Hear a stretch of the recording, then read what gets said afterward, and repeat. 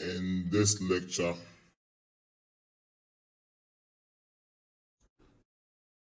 we shall discuss trial on indictment with the judge and jury in Ghana. Trial on indictment with the judge and jury in Ghana. In our previous lecture, we had indicated that by law there are some offences that can be tried on indictment, and there are some offences too that can be tried summarily. We mentioned that for the offences that can be tried on indictment, the procedure usually begins at the district courts, because even though the actual trial of the accused person must take place at the High Court, an accused person by law cannot be tried at the High Court unless he has been previously committed to trial by the district courts. So in our previous discussion, we discussed trial on indictments, and we indeed indicated the elaborate procedure we go through at the committal proceedings. So we discussed extensively what happens at the committal proceedings. And we completed the committal proceedings, and we mentioned that at the end of the committal, the accused is committed to trial at the High Court. So that is the point that we have reached right now. That the accused person has been committed to trial at the High Court. That the accused has been committed to trial at the High Court. So what happens when the accused person appears in court after he has been committed to trial at the High Court? Now, the first thing that we need to note is that there's something referred to as direction for trial. Because remember, the accused has been already committed to trial by the district court. This is the first time that he's appearing at the High Court for the trial on indictment. So that day when he appears before the court is supposed to give its direction for trial. So what happens at this stage is that the accused person shall make his appearance, and then, unless the court otherwise directs, the accused will be placed at the bar of the court unfettered. Unfettered, so you bring him there, no handcuffs, let him be there, unless the court otherwise directs. Then the bill of indictment is to be read to the accused, and if necessary, explain to him. Remember, we mentioned at the committal stage that the process that kickstarts this whole trial and indictment process is the committal proceeding. And it is kickstarted with a bill of indictment and a summary of evidence. And remember, at the committal stage, we mentioned that when we finish everything has to be transmitted to the High Court with authenticated copies given to the Attorney General. So when we come here at the High Court for the trial of indictment by judge and jury, the bill of indictment is to be read to the accused and, if necessary, explained to him. If there's any objection that an accused person or a lawyer has to the indictment or summary of evidence, they can make the objection at this particular stage. If they have any application to also quash the indictment too, that application shall be made at this stage. And it's after all these processes have been gone through, that is when the court shall finally give direction as to the time, the place, and the mode of the trial. So this is the first day that the accused is being brought to the High Court for the trial of indictment. And for that reason, the court must give its directions for the trial. So that is the procedure that we've just gone through. Of course, the accused must make his appearance on the day he is committed to appear before the trial court. Unless the court otherwise directs, he must place the accused at the bar of the court unfettered, bring him there without handcuffs, read out the bill of indictment to the accused person, and also explain it to the accused person. If there's any objection to the indictment or summary of evidence it may be raised at this stage. And the court must give its direction as to the time, the place, and the mode of trial. All that I've said, you can see that under section 198 of the Act 30, and by virtue of its import, I shall read out in extenso what section 198 of the Criminal and Other Offences Procedure Act 1960 Act 30 says. It is headed Direction for Trial, and this is what it says, and I read. When the accused comes before the trial court in pursuance of the committal order, the procedure laid down in this section shall be followed. The court shall cause the bill of indictment to be read to the accused, and if necessary, explained to the accused. An objection by or on behalf of the accused person to the indictment or the summary of evidence shall then be taken. Subsection 4. The court may cause the indictment to be amended and new counts to be added unless it's of the opinion that having regard to the merit of the case, the amendments cannot be made without injustice to the accused, and may direct a supplementary summary of evidence to be delivered to the accused in the court. Subsection 5. The court may then require the accused to plead to the indictment or may postpone the taking of the plea to a later date that the court may direct. Subsection 6. The court shall then give directions as to the time, the place, and the mode of the trial. So this is what happens the first day when the accused appears before the High Court for the trial on indictments to begin. We must comply with what we call direction for trial. Remember, you have not been committed to trial, you've come from the district court, and this is the first time you're appearing at the High Court. So we must definitely receive the directions from the trial courts. And that is what, by way of an overview, we have mentioned that the accused must make his appearance, he must be placed at the bar unfettered, read out the bill of indictment to him, and if necessary, explain it to him. If there's any objection to the indictment or summary of evidence, it may be raised at this stage. And finally, the court shall give direction as to the time, the place, and the mode of trial. Remember, I've also mentioned that all of these, you can see them under section 198 of the Act 30. And for want of emphasis, I shall read again section 198 of Act 30. Pay critical attention to the subsections and what they say, and give the idea about the directions for trial. Section 198, subsection 1 of the Act 30 reads as follows. When the accused comes before the trial court in pursuance of the committal order, the procedure laid down in this section shall be followed. The court shall cause the bill of indictment to be read to the accused, and if necessary, explain to the accused. Subsection 3. An objection by or on behalf of the accused to the indictment or the summary of evidence shall then be taken. Subsection 4. The court may cause the indictment to be amended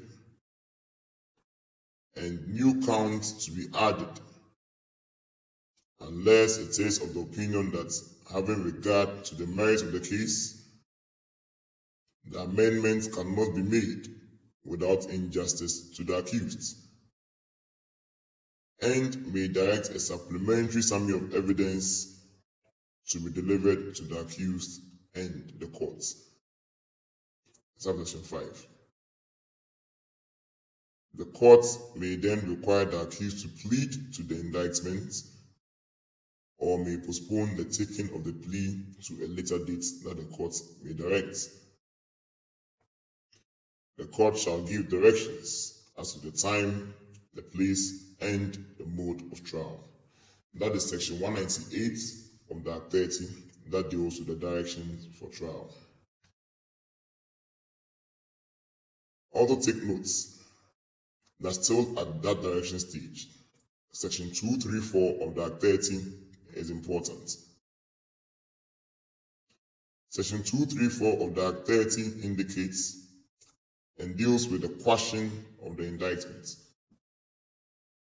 It says that where an indictment does not state and cannot by an authorized amendment be made to state an offense of which the accused can be convicted, it shall be quashed on the motion made before the accused pleads or on the motion in arrest of judgment.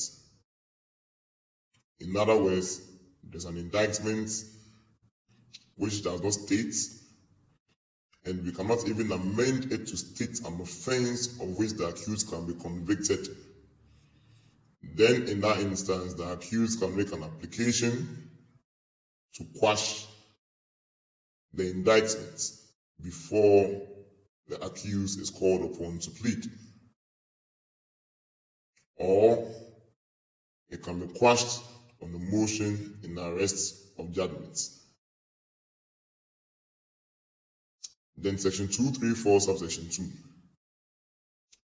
A written statement of the motion shall be delivered to the registrar or other officer of the court by or on behalf of the accused and shall be entered on the record.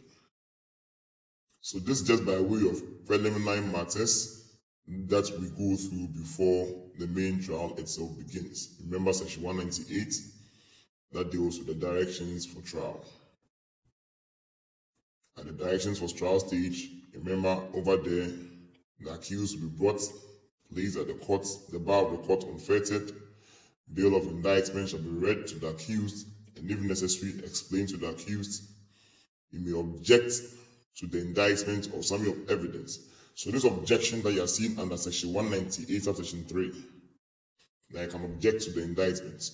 That is where now you are told under section 234 that the accused can actually bring an application to quash the indictment.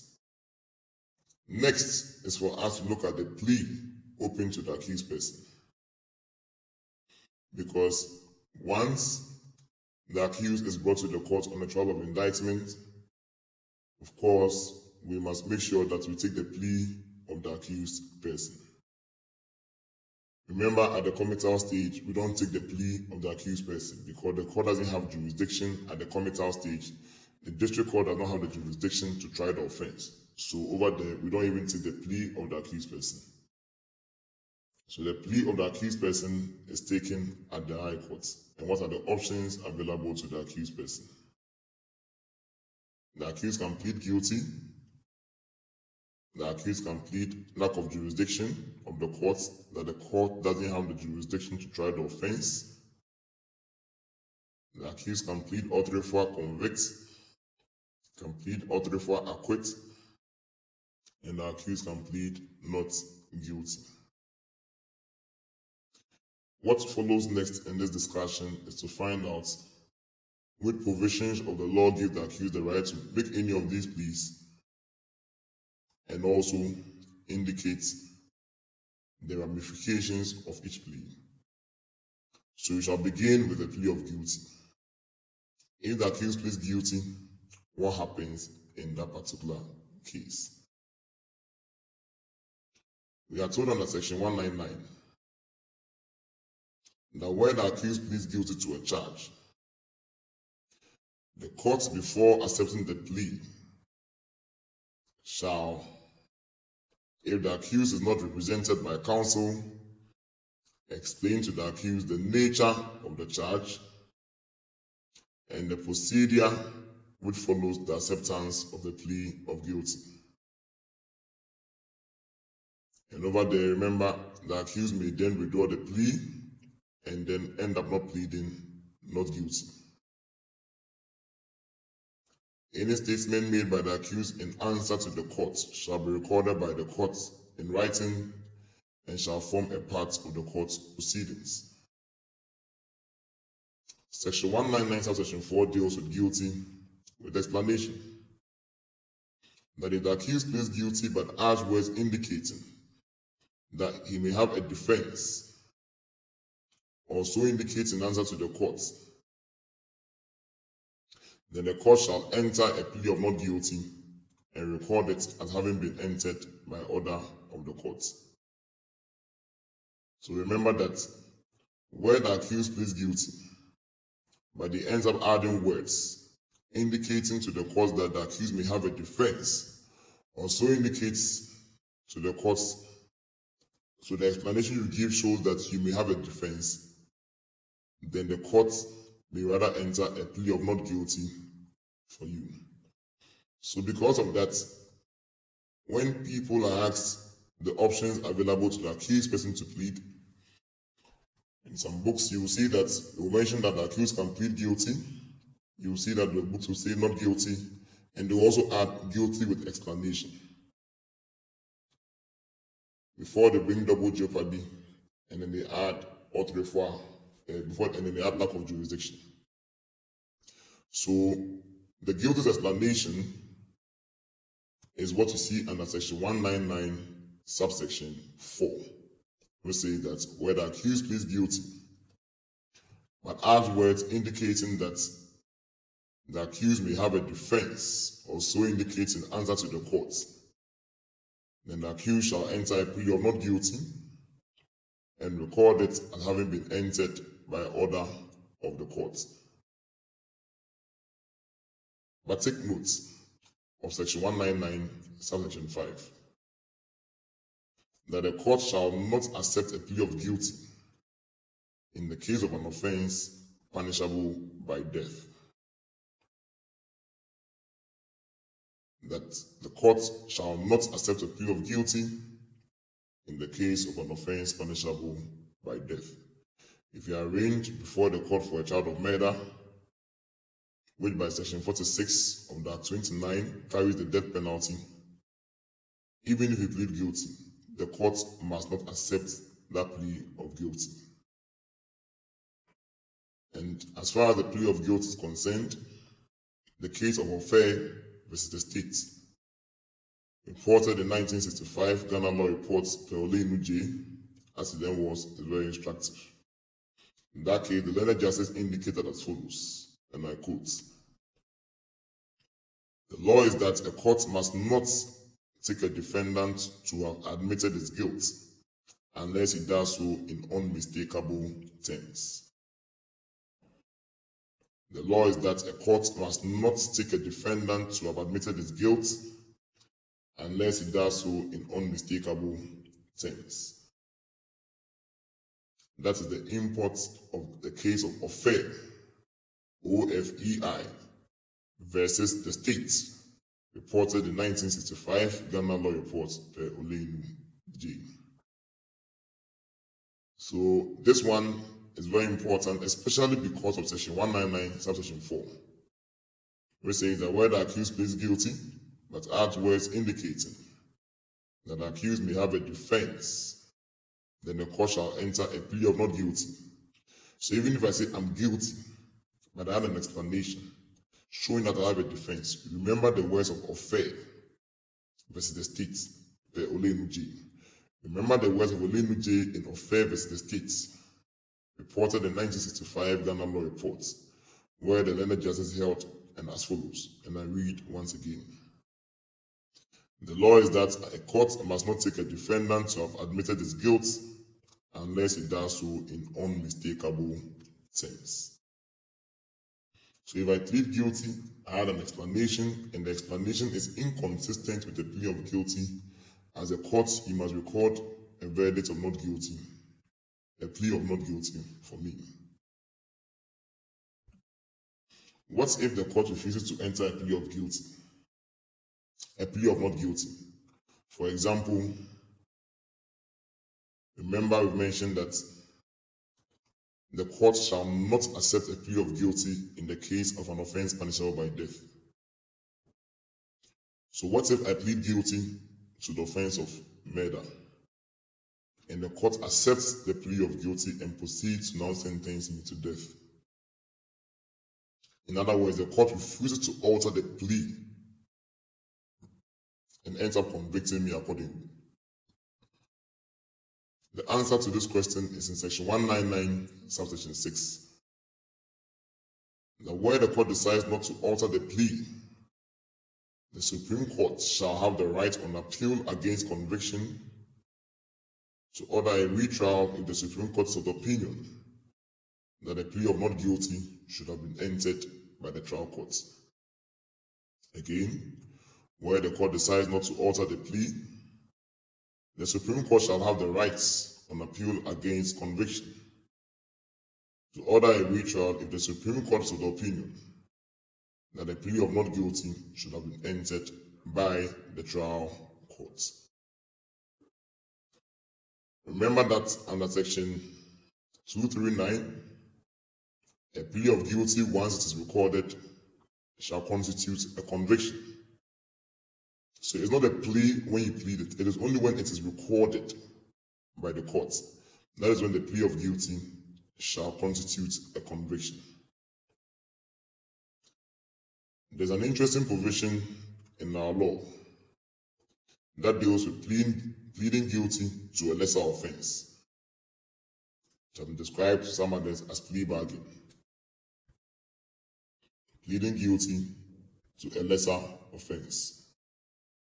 So you've been charged with an offense like murder, which is higher and severer in gravity than the offense of manslaughter. Sometimes an accused person may want to plead guilty to a lesser offense. If you look at section 239, subsection 2 of the Act 30, it reads as follows, and I quote, "Where an accused is arraigned on an indictment for an offense and can lawfully be convicted on the indictment of any other offense not charged in the indictment, the accused may plead not guilty of the offense charged in the indictment, but guilty of the other offense." Please take a critical look at this section once again. Section 239, subsection 2 of the Act 30. Where an accused is arraigned on an indictment for an offense and can lawfully be convicted on the indictment of any other offense which is not charged in the indictment. So the indictment states murder, but you can lawfully be convicted also of manslaughter, which is not in the indictment. The accused can plead not guilty to the offense charged in the indictment, meaning you can plead not guilty to the murder, but you can proceed to plead guilty to the other offense, which is the manslaughter. So where an accused is arraigned on an indictment for an offense and can lawfully be convicted on the indictment of any other offense which is not stated in the indictment. So the indictment states murder. You can plead not guilty to the murder, but plead guilty to any other offense like manslaughter.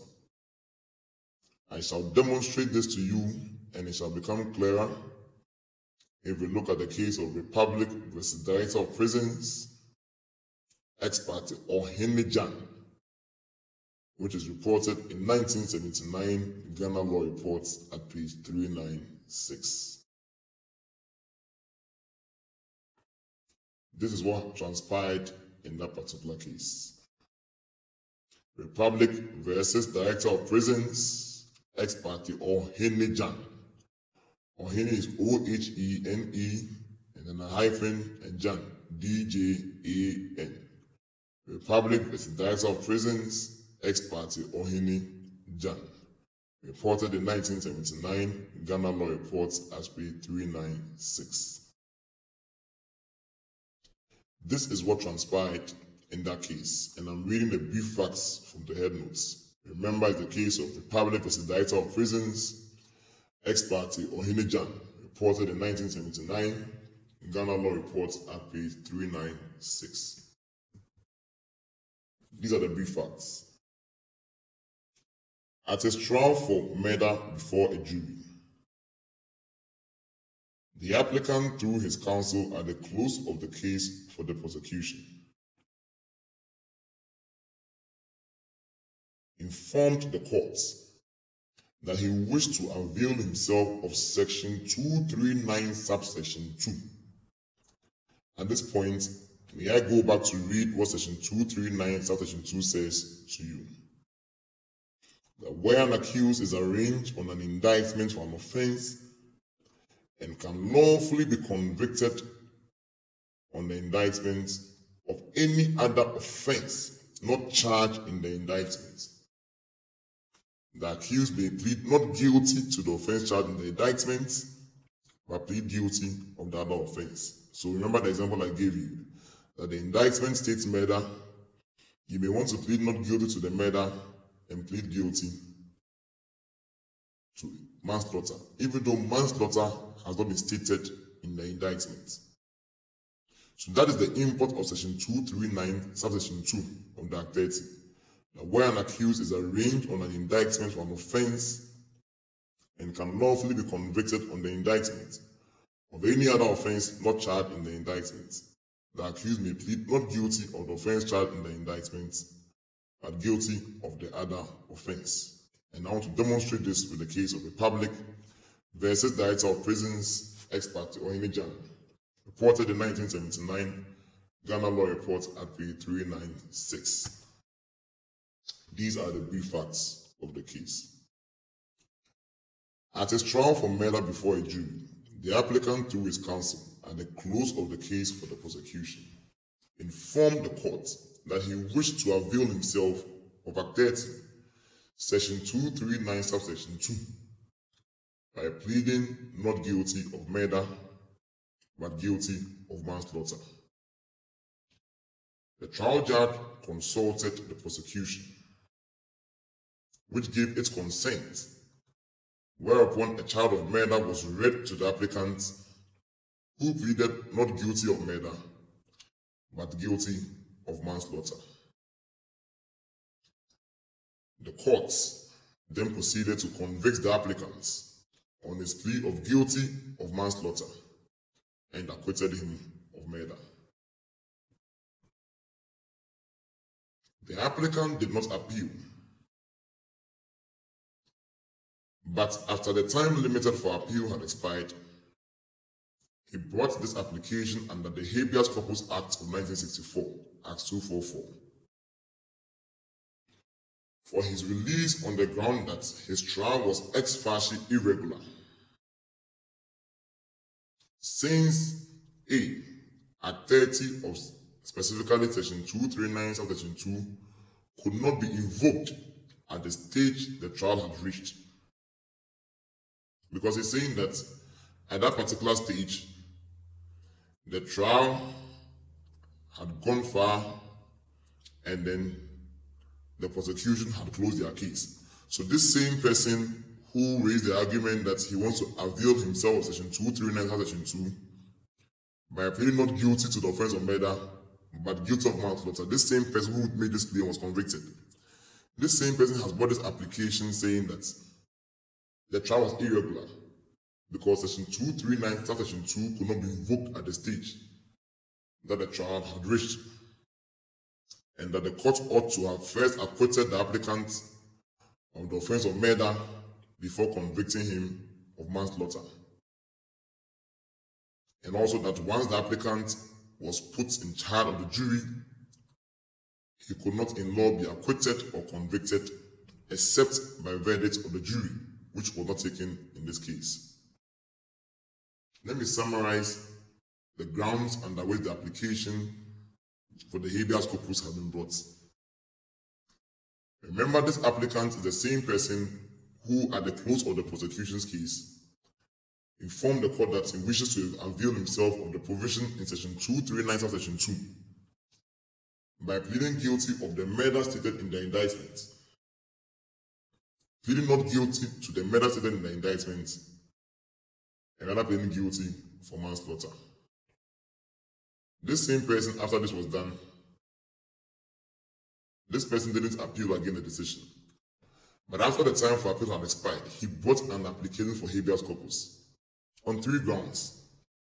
The first ground is that by virtue of the state that the trial had reached, which is that the prosecution had closed their case, then according to him, section 239 subsection 2, which gives the accused the permission to plead guilty to a charge not in the indictment, according to him, section 239 subsection 2 could not be invoked.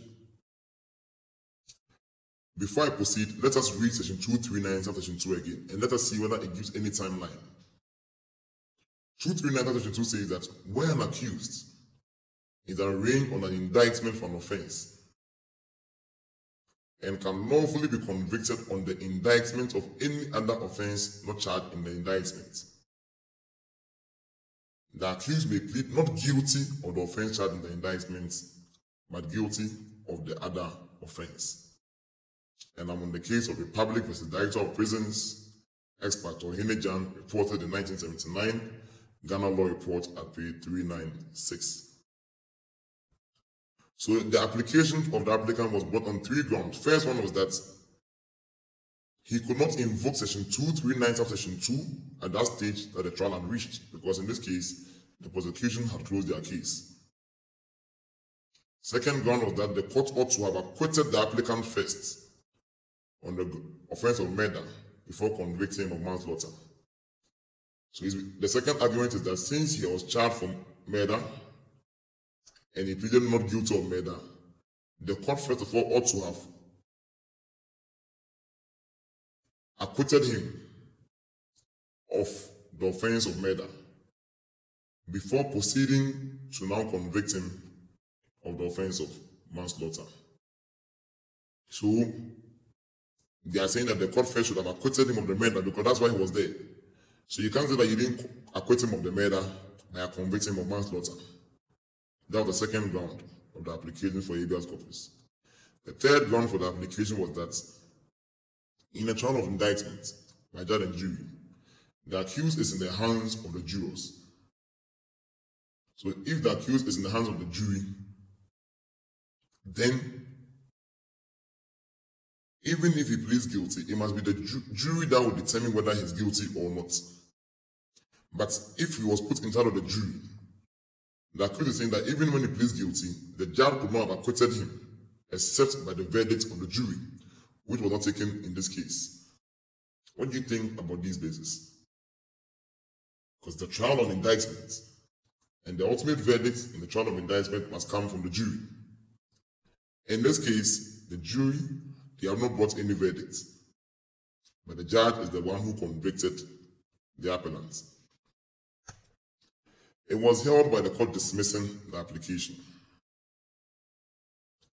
Now, 1, there was no irregularity about the invocation of section 239 subsection 2 at the stage that the trial had reached. According to the court, as long as the charge was reread to the accused and it was asked for and made his plea, the subsection had been complied with by the court. What the court is saying in this holding 1 is that you can invoke section 239 subsection 2 even if the prosecution has closed their case, so long as the charge can be reread to you and then you can plead. Holding 2. On a strict interpretation of section 239 subsection 2, an accused ought to have been acquitted for the charge of murder before being convicted of the offense of manslaughter. That's on the strict interpretation of section 239 subsection 2. The accused ought to first have been acquitted of the charge of murder before being convicted of the offense of manslaughter. I mean that the court is agreeing with the accused that because he pleaded not guilty to the murder, strictly speaking, he ought to have been first acquitted on the charge of murder before being convicted of the offense of manslaughter. So the court is agreeing with him. But the court added, however, by CA4, section 16, deviations from forms prescribed in an enactment which did not materially affect the substance did not vitiate the form used. That the instant deviation was not material and did not vitiate the conviction. So one thing that you should bear in mind is that the reason we looked at this case was because we were examining the plea of guilty by an accused person. So do not lose track. We are saying that an accused person has been arraigned before the trial courts on a trial of indictment, and the accused person decided to explore the plea of guilty, but this time around, the accused was pleading guilty to another offense that was not mentioned in the indictment. And we mentioned that the accused can be convicted of the other offense and then be acquitted of the offense named in the indictment. That's the reason why we are examining the case of Republic versus Director of Prisons, ex parte or Hinijan. So that is the second option available to the accused person, that is pleading guilty to a lesser offense. But what if the accused person refuses to plead at all? You bring the accused before the trial high courts on the charge of indictment, and the accused person refuses to plead. What happened? Section 238 of Act 30 is instructive on this point. Section 238 of Act 30 provides as follows, and I read: where an accused who is arraigned on or charged with an indictment stands mute of malice, of neither will nor by reason of infirmity can answer directly to the indictment, the court may cause a plea of not guilty to be entered on behalf of the accused. So where an accused who is arraigned on or charged with an indictment stands mute of malice, of neither will nor by reason of infirmity can answer directly to the indictment, the court may cause a plea of not guilty to be entered on behalf of the accused. Subsection 2. A plea of not guilty entered on behalf of the accused shall have the same effects as if the accused had so pleaded, or else the court shall proceed to try the accused, or where the case is tried by jury, section 242 or 245, cause a jury to be empaneled to try whether the accused is of a sound or unsound mind. In other words, when an accused person refuses to plead at all and keeps quiet, so they ask you, the accused, are you guilty or not guilty? And then he is silent. The court may cause a plea of not guilty to be entered on behalf of the accused person. And a plea of not guilty entered on behalf of the accused shall have the same effects as if it was the accused who pleaded not guilty. Otherwise, the court will have to proceed to try the accused, or cause the jury to be empaneled to try whether the accused is of a sound or unsound mind. And that's important, because why would we ask you to plead and you stand there quietly looking at our faces without saying anything? It means that we must try and find out whether you are a person of a sound mind or unsound mind. You are just playing with the courts. When the accused is found to be of sound mind, section 238, subsection 3 is very instructive. It provides that where the accused is found to be of sound mind, the court shall proceed with the trial. That's section 238, subsection 3, where you have asked you to plead and you have kept quiet and you haven't said anything, and we try you and we find you that you are of sound mind, the court shall proceed with the trial. It means that you are just playing with us. But where the accused is found to be of unsound mind, the court shall proceed in the manner as set out in section 133 of Act 30. Again, section 238 subsection 4 says that where the accused is found to be of unsound mind, the court shall proceed in the manner provided by section 133 of Act 30. 133 of Act 30, if you check it, it deals with inquiry as to the lunacy of the accused person. And that will be dealt with in a separate lecture. So refusal of the accused to plead. When the accused is a person who refuses to plead, the law says that we shall record a plea of not guilty. We shall inquire into whether the accused is of sound or unsound mind. And if we find the accused to be of sound mind, the court shall proceed with the trial. But when the accused is found to be of unsound mind, the court shall proceed in the manner provided in section 133 of the Act, which means the court shall inquire as to the lunacy of the accused person under section 133 of the Act. So that is what happens when the accused decides to refuse to plead. But what if the accused decides to expressly plead not guilty? That's under section 236 of Act 30. And this is the one that will form the main subject of our discussion for today. Because many a time, the accused will plead not guilty. So section 236 of Act 30, which is very important, reads as follows. And I'm reading from section 236 of Act 30. And it reads as follows. Plea of not guilty. An accused on being arraigned on an indictment by pleading not guilty, generally to the indictment, places the onus on the prosecution to establish the guilt of the accused. Again, an accused on being arraigned on an indictment by pleading not guilty, generally to the indictment, places the onus on the prosecution to establish the guilt of the accused.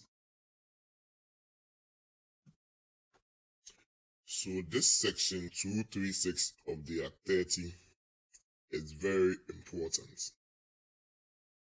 It reads as follows, and I read once again.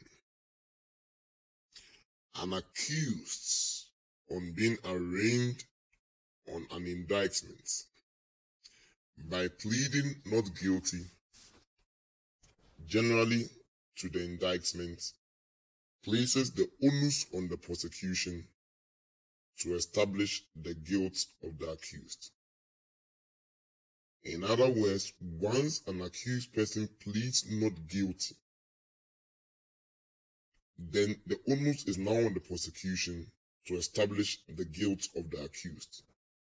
Remember that under Article 19 of the Constitution, the accused is presumed to be innocent until the accused is proven guilty. So if the accused is presumed to be innocent and he says, I am not guilty to the indictment, then the burden is on you, the prosecution, to now establish the guilt of the accused person. So what then follows after a plea of not guilty?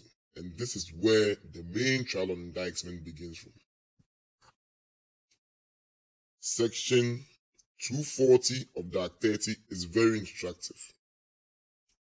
It provides for the proceedings that follow after a plea of not guilty is entered. Section 240 of the Act 30 reads as follows, and I quote, where the accused pleads not guilty, or if a plea of not guilty is entered, the court shall proceed to choose jurors or assessors as directed to try the case. Now take a critical look at this section 240, subsection 1. That where the accused pleads not guilty, or if a plea of not guilty is entered, the court shall proceed to choose jurors or assessors as directed to try the case. In other words, Remember that we mentioned that when you plead not guilty, the burden is on the prosecution to establish the guilt of the accused. So if the burden is on the prosecution, what is the procedure that has to be followed to establish the guilt of the accused? The law is saying under section 240 that where the accused pleads not guilty, or if a plea of not guilty is entered, then the court must proceed to choose the jurors that have to try the case. It means that we are now beginning with a trial. But there's an important point I have to make at this stage. And the language of article section 240 is that once the accused person pleads not guilty, then the court shall proceed to choose jurors or assessors as directed to try the case. There has been a controversy and an ongoing discussion on whether when the accused pleads not guilty, the court is supposed to order the prosecution to file their disclosures and conduct the case management conference before the jurors are empaneled. Some people have argued that because the conduct of case management conference is something that is supposed to be done, it can be done by the judge alone. So some people have argued that once the accused person pleads not guilty, then the court is supposed to order the prosecution to file their disclosures, and then the case management conference will be conducted before the jurors would be empaneled. Another school of thought has argued that no, section 240 is very clear that once the accused pleads not guilty, then the court shall proceed to choose jurors or assessors as directed to try the case. So the other school of thought has maintained that once the accused pleads not guilty, then the court must proceed to choose the jurors to try the case, and after you've chosen the jurors, you shall now order the disclosures to be filed before you conduct the case management conference. So there's this ongoing discussion. When accused pleads not guilty, do we just go ahead and empanel the jury, or we go ahead and order the prosecution to file their disclosures, conduct case management conference before we empanel the jury? I have a position, and my position has been provided for in the practice direction on disclosures and case management in criminal proceedings, that I'm showing on the screen now. It's been published on the Thursday, 22nd of November 2018, and it has a provision on what is supposed to be done. If you look at page 12 of this practice direction, and then over there you will see a heading, application of this direction. Look at that paragraph 6 and look at the paragraph 3 and another paragraph 6. It reads as follows, and I quote, "In trials on indictment, the court shall choose jurors or assessors before adjourning the case for case management conference. In trials on indictment, the court shall choose jurors or assessors before adjourning the case for case management conference." So you see, the practice direction is that in trials on indictment, the court must proceed to choose the jurors or the assessors before the court considers and conducts the case management conference. So supported by this provision, it means that once the accused pleads not guilty to the offense, then the court must proceed to empanel the jurors. Once you empanel the jurors, then you can order the disclosure to be filed before the case adjourned for the conduct of case management conference. My position is supported by the practice direction on disclosures and case management in criminal proceedings. Specifically, if you look at the last, but I'm getting to the end of the pages, you'll see application of this direction. And the subparagraph 3 says, "In trials on indictment, the court shall choose jurors or assessors before adjourning the case for case management conference. So we have explained the procedure that is following after the plea of not guilty is entered. And like I said, this is when the main procedure starts from. When you plead not guilty, then the court must proceed to empanel the jurors. And now we've been told in the practice direction that before the court will adjourn for case management conference, the jurors must be empaneled. So when the jurors are empaneled, what do we do next? It means the trial must begin. So look at what section 241 of the Act 30 says. It reads as follows, and I quote. And remember, at this point, we have empaneled our jury. So it says that where from the absence of witnesses or any other reasonable cause to be recorded in the proceedings, the court considers it necessary or advisable to postpone the commencement of or to adjourn a trial. The court may postpone or adjourn it on the term that it considers fit, for the time that it considers reasonable, and may by warrant remand the accused to a prison or any other place of security. So we've been told that the court will have to empanel the jurors before adjourning for case management conference. So we empanel the jury, we adjourn for case management conference. After case management conference, we have to adjourn for the trial to begin. We adjourn for the trial to begin. The court is saying that, the law is saying under section 241, where from the absence of witnesses, because at this time we've already gone to conduct our case management conference and we are back for the trial to begin. Where from the absence of witnesses or any other reasonable cause to be recorded in the proceedings, the court considers it necessary or advisable to postpone the commencement of or to adjourn a trial.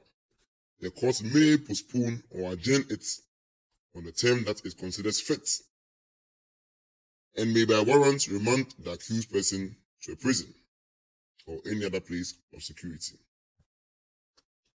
So while the accused person is on remand, what happens? The law says that during a remand, that is section 240, section 2, the court may at any time order the accused to be brought before the court. And section 240, section 3 says that the court may on a remand admit the accused person to bail.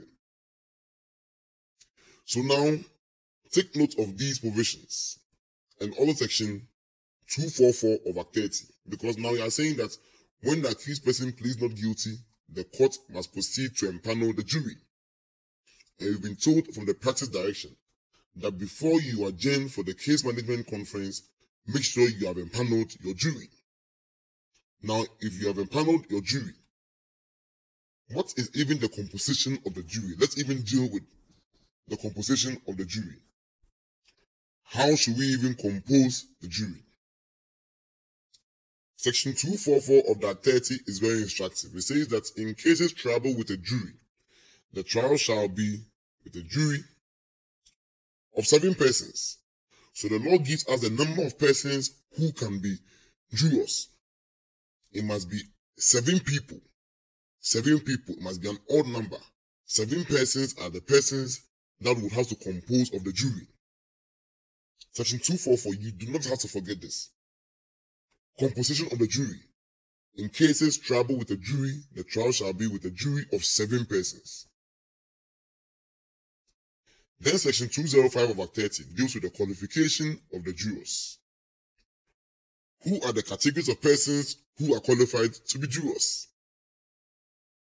The law says that subject to sections 207 and 208, a person between the ages of 25 and 60 years who is resident in the Republic and can understand the English language is liable to serve as a juror.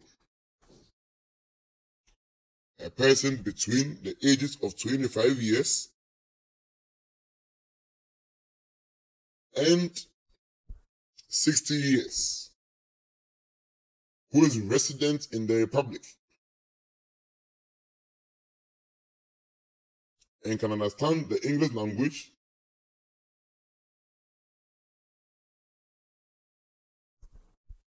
is liable to serve as a juror. So take note of the composition of the jury under section 244. In cases troubled with a jury, the trial shall be with a jury of 7 persons.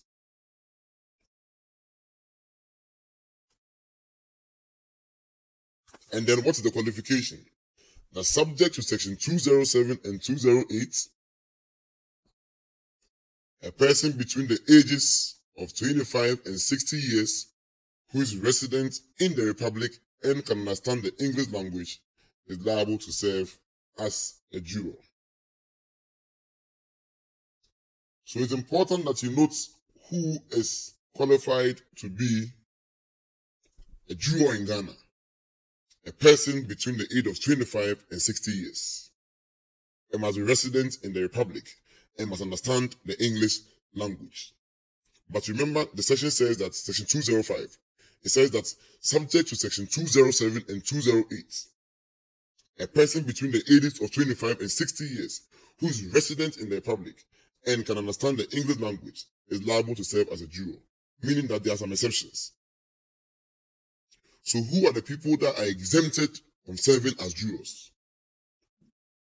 Is it anybody at all who is within 25 and 60 years and resident in the Republic and can understand the English language? Can judges serve as jurors? Can the president be a juror? Can practicing lawyers be jurors? What does the law say? So some people are exempted from serving as jurors. And the exemptions are in section 207 of the Act 30. That is why section 207 of the Act 30 is there. That is why section 205 says that subject to section 207 and 208, a person between the ages of 25 and 60 years who is resident in the Republic and can understand the English language is liable to serve as a juror. So we must look at the people that are exempted from jurors. And section 207 is very instructive. What does it say? That the following persons are exempt from liability to serve as jurors. And then we proceed to list the persons. A, the president, the vice president, the speaker, and members of parliament. So the president, the vice, speaker, and members of parliament, A. And then B, justices of the Superior Court of Judicature, the judges and magistrates of the lower courts, coroners and deputy coroners, they are also exempted. C, legal practitioners in actual practice and other court officers, they are also exempted. D, registered medical practitioners and registered dentists in actual practice, they are also exempted. E, registered pharmacists in actual practice, they are also exempted. F, prison officers and warders, they are also exempted. G, police officers, they are also exempted from liability to serve as jurors. H, officers and other members of the armed forces on full pay, they are also exempted. I, public officers, other than those engaged on clerical duties, employed in the medical, posts and telecommunications, customs, excise and preventive service, or under the Ghana Ports and Harbours Authority, they are also exempted. J, persons actually officiating as priests or ministers of their respective religions, they are also exempted by section 207 of the Act 30. K, schoolmasters actually engaged in teaching in a school, they are also exempted.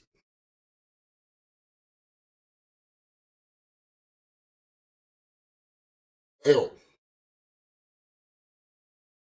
persons employed in a public electric telegraph office or in an electric power station. They are also exempted. M. A diplomatic and consular representative and the salaried functionaries of government or foreign government. They are also exempted. O.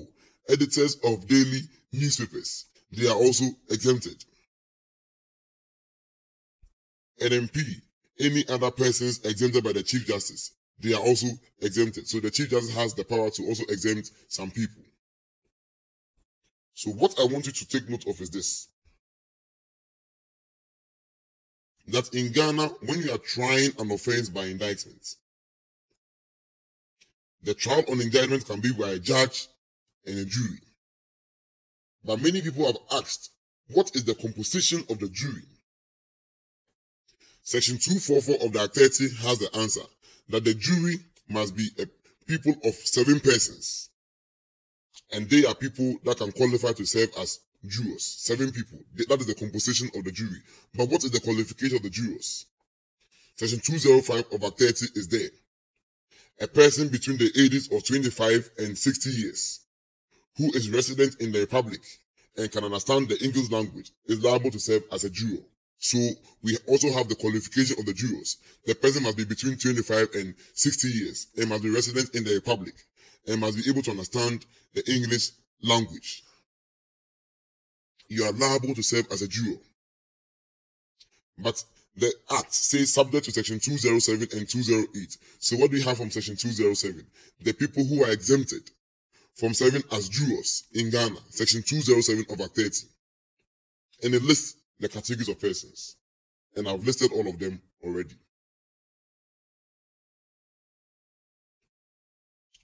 So that is the import of Section 207. It tells us the people that are exempted to serve as jurors in Ghana. What does 208 as well say? 208 says that a person convicted of treason or felony or an offense involving dishonesty, unless that person has obtained a free pardon, is not qualified to serve as a juror. So it means that people that have been convicted of a treason felony or of an offense involving dishonesty, unless that person has obtained a free pardon, he is also not qualified to serve as a juror. So when Section 205 was dealing with the qualification of jurors, it says subject to Section 207 and 208 of the Act 30. A person between the ages of 25 and 60 years who is resident in the Republic and can understand the English language is liable to serve as a juror, even though the Act mentions that it gives some exceptions. So the exceptions are in Section 207 and 208. 207 gives us the people who are exempt from liability to serve as jurors. And then 208 shows us the people that are also disqualified from serving as jurors. That if you have been convicted of a treason or felony or an offense involving dishonesty, then if you have not obtained a free pardon, they are not qualified to serve as a juror. So this is the composition of the jury in Ghana. These are the people who are qualified to be jurors in Ghana. And these are the people that are also disqualified from serving as jurors in Ghana. And you must take note of this particular provision. So that is the import of Section 205 that deals with the qualification of jurors. And please remember that under Section 244, the jury must be composed of 7 persons under Section 244. And under 205, the qualification, it must be a person between 25 and 60 years who is resident in the Republic and can understand the English language. He is able to serve as a juror. Remember, under 207, the people are exempt from liability from serving as jurors. And remember, under Section 208, some people are also disqualified from serving as jurors. So that is for the composition of the jury and the qualification of persons who can serve as jurors. The next thing is to discuss How do we even select the people to try to serve as jurors? How do we even select them in Ghana? How do we even select the people who serve as jurors in Ghana? Section 246 of the 30 is instructive on this. That it is headed, names of jurors to be drawn from ballot boxes. So this is how we are now come to select the jury. Can we just go and appoint any person at all to serve as a jury on a particular case? How do we appoint the jury? Section 246 of the 30 is instructive, and this is what it says. At the sitting of the court to try criminal cases triable by jury, the names of the jurors summoned shall be written on separate pieces of paper or certain pieces of card or paper of equal size and put in a box. Again, at the sitting of the court to try cases triable by jury, the names of the jurors summoned shall be written on separate pieces of card or paper of equal size and put into a box. Where a jury is required, the registrar or other officer of the court shall in open court draw from the box by lot until the required number of jurors appear. Let me explain this process.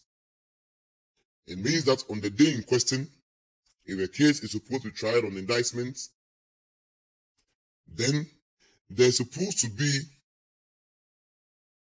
a box that will have cards of equal size, and the names of the jurors would be in the box of equal size, because we don't want to make it look like when you see a big paper, you know that this is Kwame in this one, so I'm selecting him. Equal size, so you don't know who you're even selecting. So the registrar will just come, put it down into the box, take one, mention your name, and you go and sit down. Take one, mention your name, you go and sit down. Take one, mention your name, you go and sit down. So the names of the jurors will be drawn from the ballot boxes until the required number of jurors appear, and it shall be done in open court. So the accused person will be there, and the box will be there. And then the registrar or other officer of the court shall in open court put his hand into the box, mention Ama Busu, you go and sit there. Kwame Mensa, you go and sit there. And that is how we keep on mentioning one after the other until we get the full number of 7 people to serve as jurors. Then section 246 subsection 3 says that after just cause of challenge is allowed, those who remain as fair and indifferent shall constitute the jury for the trial. This provision of section 246 subsection 3 is very important. It says, after just cause of challenge is allowed, those who remain as fair and indifferent shall constitute the jury for the trial. What does this mean? It means that as we are appointing the jury, there can be a challenge. Because when you mention Kwesi Mensah, and I think Kwesi Mensah is going to be biased, I have a right to challenge as an accused person. So there are different ways of challenging when you are empanelling the jury. There are different ways of challenging when you are empanelling the jury. So one provision that you are supposed to look at is what you call the peremptory challenge under section 250 of the Act. This peremptory challenge is that when the registrar calls one person, Amabosu, you go and sit down. The accused person can say, I don't like Amabosu, and he's not required to give any reason for the challenge. That's one. The moment he challenges the jury, you must go and sit down. You are not part anymore. The accused person is given a maximum of 3 chances that he can object to a person to serve as a juror without even assigning any reason. We call this a peremptory challenge. So in an offense triable on indictment, remember we said that the jury in Ghana is made up of 7 people. Remember we've mentioned that these 7 people, they are supposed to be selected from a box. The registrar will come, there will be cards of equal sizes. He will select 1, 2, 3. He will keep on calling your names until we get 7. If you mention a name, and sometimes you can see that it may be, let's say, in a rape offense. Sometimes you can empanel a jury, and it can be a woman. That the woman is a fair person, that he does not have any problem with the woman. But he's just thinking that, well, maybe if it's a woman, she might be emotional and she might rule against me. You can say, I don't want this woman to be part. You don't even have to give a reason. The court will remove the person from there. It is called a peremptory challenge, and it's provided for under section 250 of the Act 30. It reads as follows. There shall not be a challenge to the array, but an accused, personally or by counsel, shall be allowed to challenge 3 of the jurors by way of peremptory challenge without assigning a cause. End of quotes. So when we hear of peremptory challenge in Ghana, what we actually mean is that an accused person, when you're impaneling a jury, can just say that I do not want this person to be part of the jury, and that person will be taken out. It is called peremptory challenge, and it is provided for under section 250 of the Act 30. But what if beyond the 3 people, you want to still object to somebody to be part of the jury, and you have a justifiable reason that this person is related to the victim, he's related to one of the parties, and so he's likely to be biased? And that's a very serious consideration. But if I'm an accused person, and you have caused somebody to be a member of the jury, and that person is related to the victim who has been raped, or the victim who has been killed, I have a legitimate reason to object. Remember, by this time you have already exhausted your 3 preemptive challenge. If it is beyond the 3 and you still want to object, we call it a challenge for cause. So, section 251 of the Act 30 provides for a challenge for cause, and this is what it says. Challenge for cause shall be allowed on any of the following grounds. So those one, if you are going under challenge for cause, you must give the grounds under which you are coming for that challenge. It says as follows, and I quote, section 251 of Act 30. Challenge just for cause shall be allowed on any of the following grounds. A presumed or actual partiality or prejudice in the juror, as standing in the relation of husband, wife, master or servant, landlord or tenant to the accused, or to a person supposed to have been injured or affected by the acts complained of. So you see what section 251 is saying, that if you are going to bring a challenge for cause, it shall be allowed if you can show that there's a presumed or actual partiality in the juror, as standing in relation to the husband, the wife, the master or servant, landlord or tenant. And that person is a wife of the accused, master of the accused, or master of the person who has been injured. Like I said, the one who has been raped or the one who has been killed, you can object. And it's a grounds under which the court will allow that challenge for cause. Again, challenge for cause shall be allowed when there's a presumed or actual partiality or prejudice in the juror, as standing in relation to the relation of husband, wife, master or servant, landlord or tenant, to the person on whose complaint the prosecution was instituted. So the complainant, you are the wife of the complainant, you are the husband of the complainant, you are the master of the complainant. This one, it means that you are likely to be biased. I can object, and once I object and I show that you have a relationship with the complainant, you are supposed to be taken out of the whole members of the jury.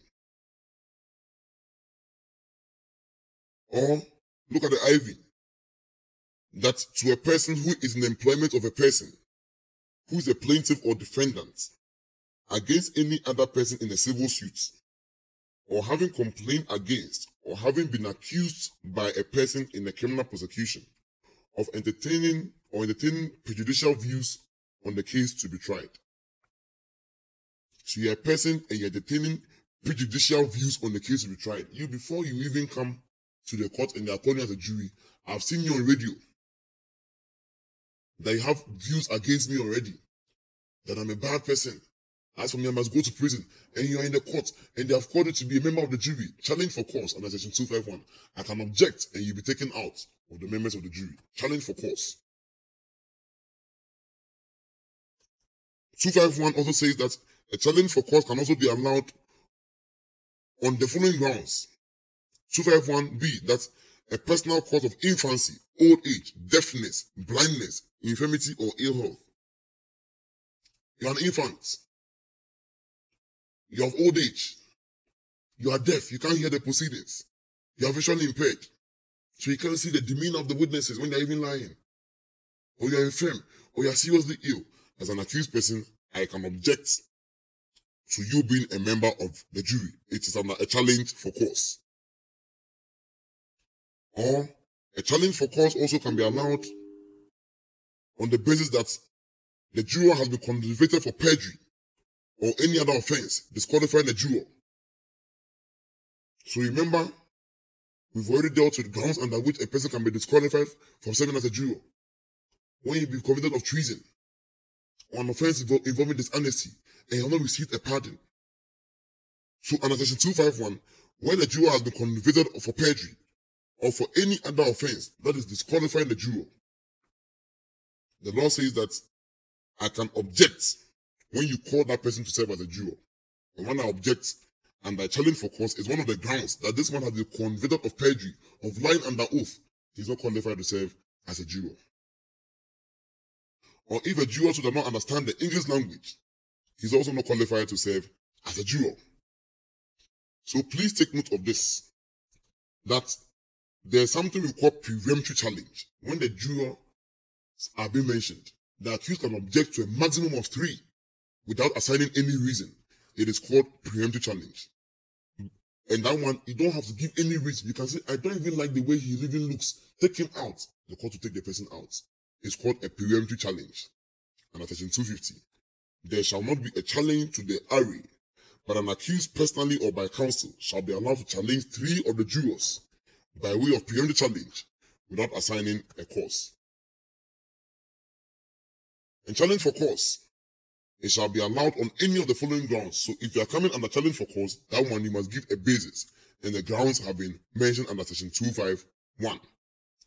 When you have a prejudice against the accused person, you are the wife of the accused person, you are the wife of a person affected by the offense charged over there, you are also likely to be partial because you have made prejudicial views on the case to be tried. Or you are a person who is an infant, you have old age, you are deaf, you are blind, you are seriously ill, I can object that you should be taken out. Or you are a person that has been convicted of perjury or of any other offense disqualifying the juror, I can object that you should be taken out. Or if the juror does not understand the English language, I can object that you should be taken out.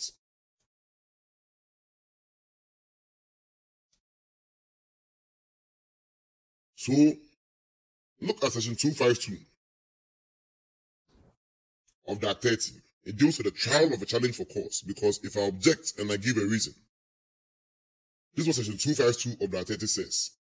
A challenge for cause, if objected to by the opposite party, shall be tried and determined by the court without a jury.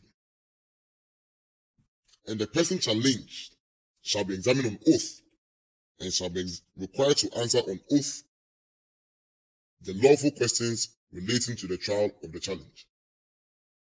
Let me explain what section 252 of that 30 means. It means that if I say that I'm objecting to you, this member of the jury, because you are the landlord of the deceased person and you are likely to be prejudicial, or you've made some statements on air showing that you are prejudicial to the accused person, so you should be taken out. I have made that objection, and the other person is opposing. The court must try that part of the case. We must call the jury that we called the juror, put him in the box, let him swear an oath that he's about to speak the truth, and ask him, is it true that you are the landlord? Is it true that you made these statements?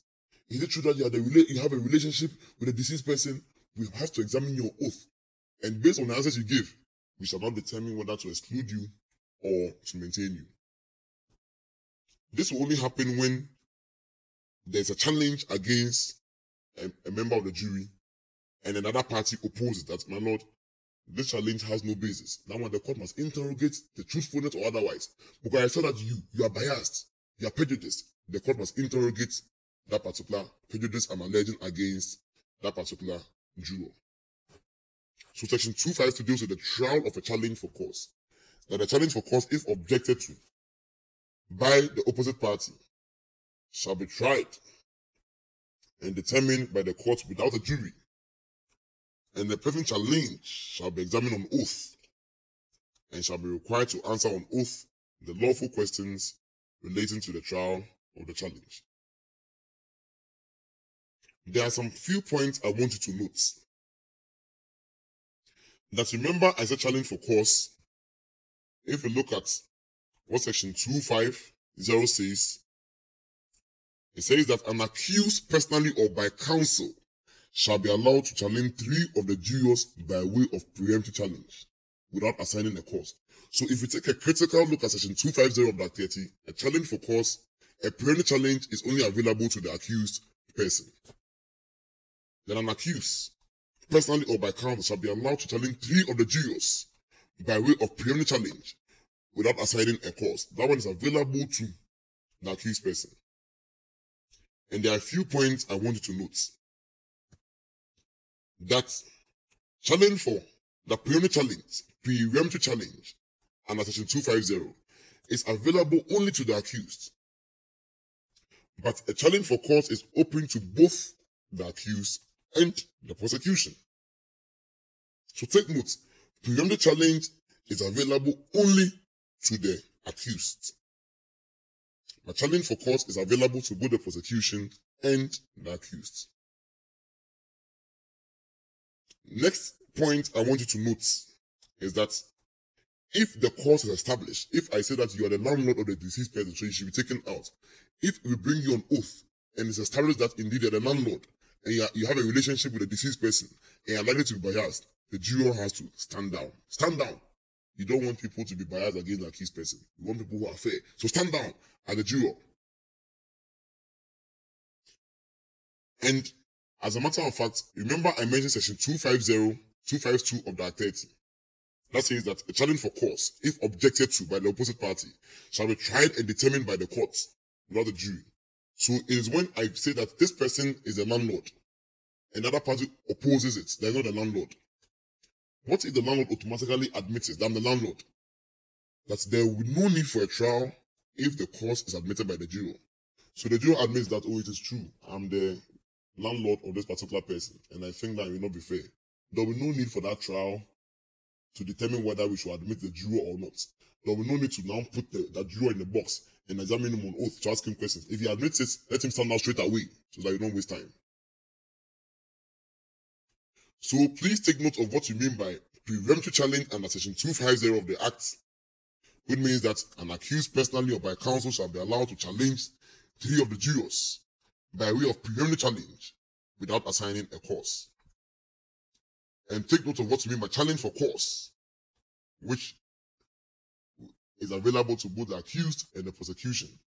If you have a legitimate basis for believing that one of the members of the jury is likely to be biased, you have a right to object. And once you object, the person will be taken out and must stand down.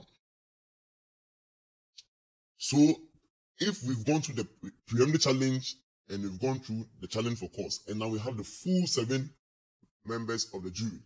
7 members, remember. 7 members. People who are between the ages of 25 and 60 are residents in the Republic and can understand English. If you have the full 7 now, what do we do next?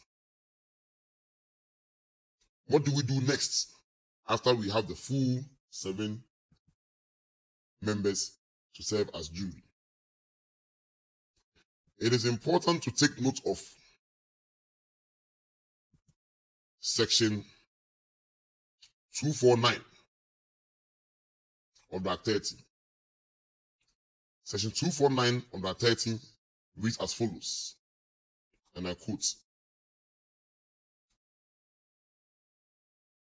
When the jurors are ready to be sworn, the registrar or any other officer of the court shall address the accused person as follows. The jurors who are to try you are about to be sworn.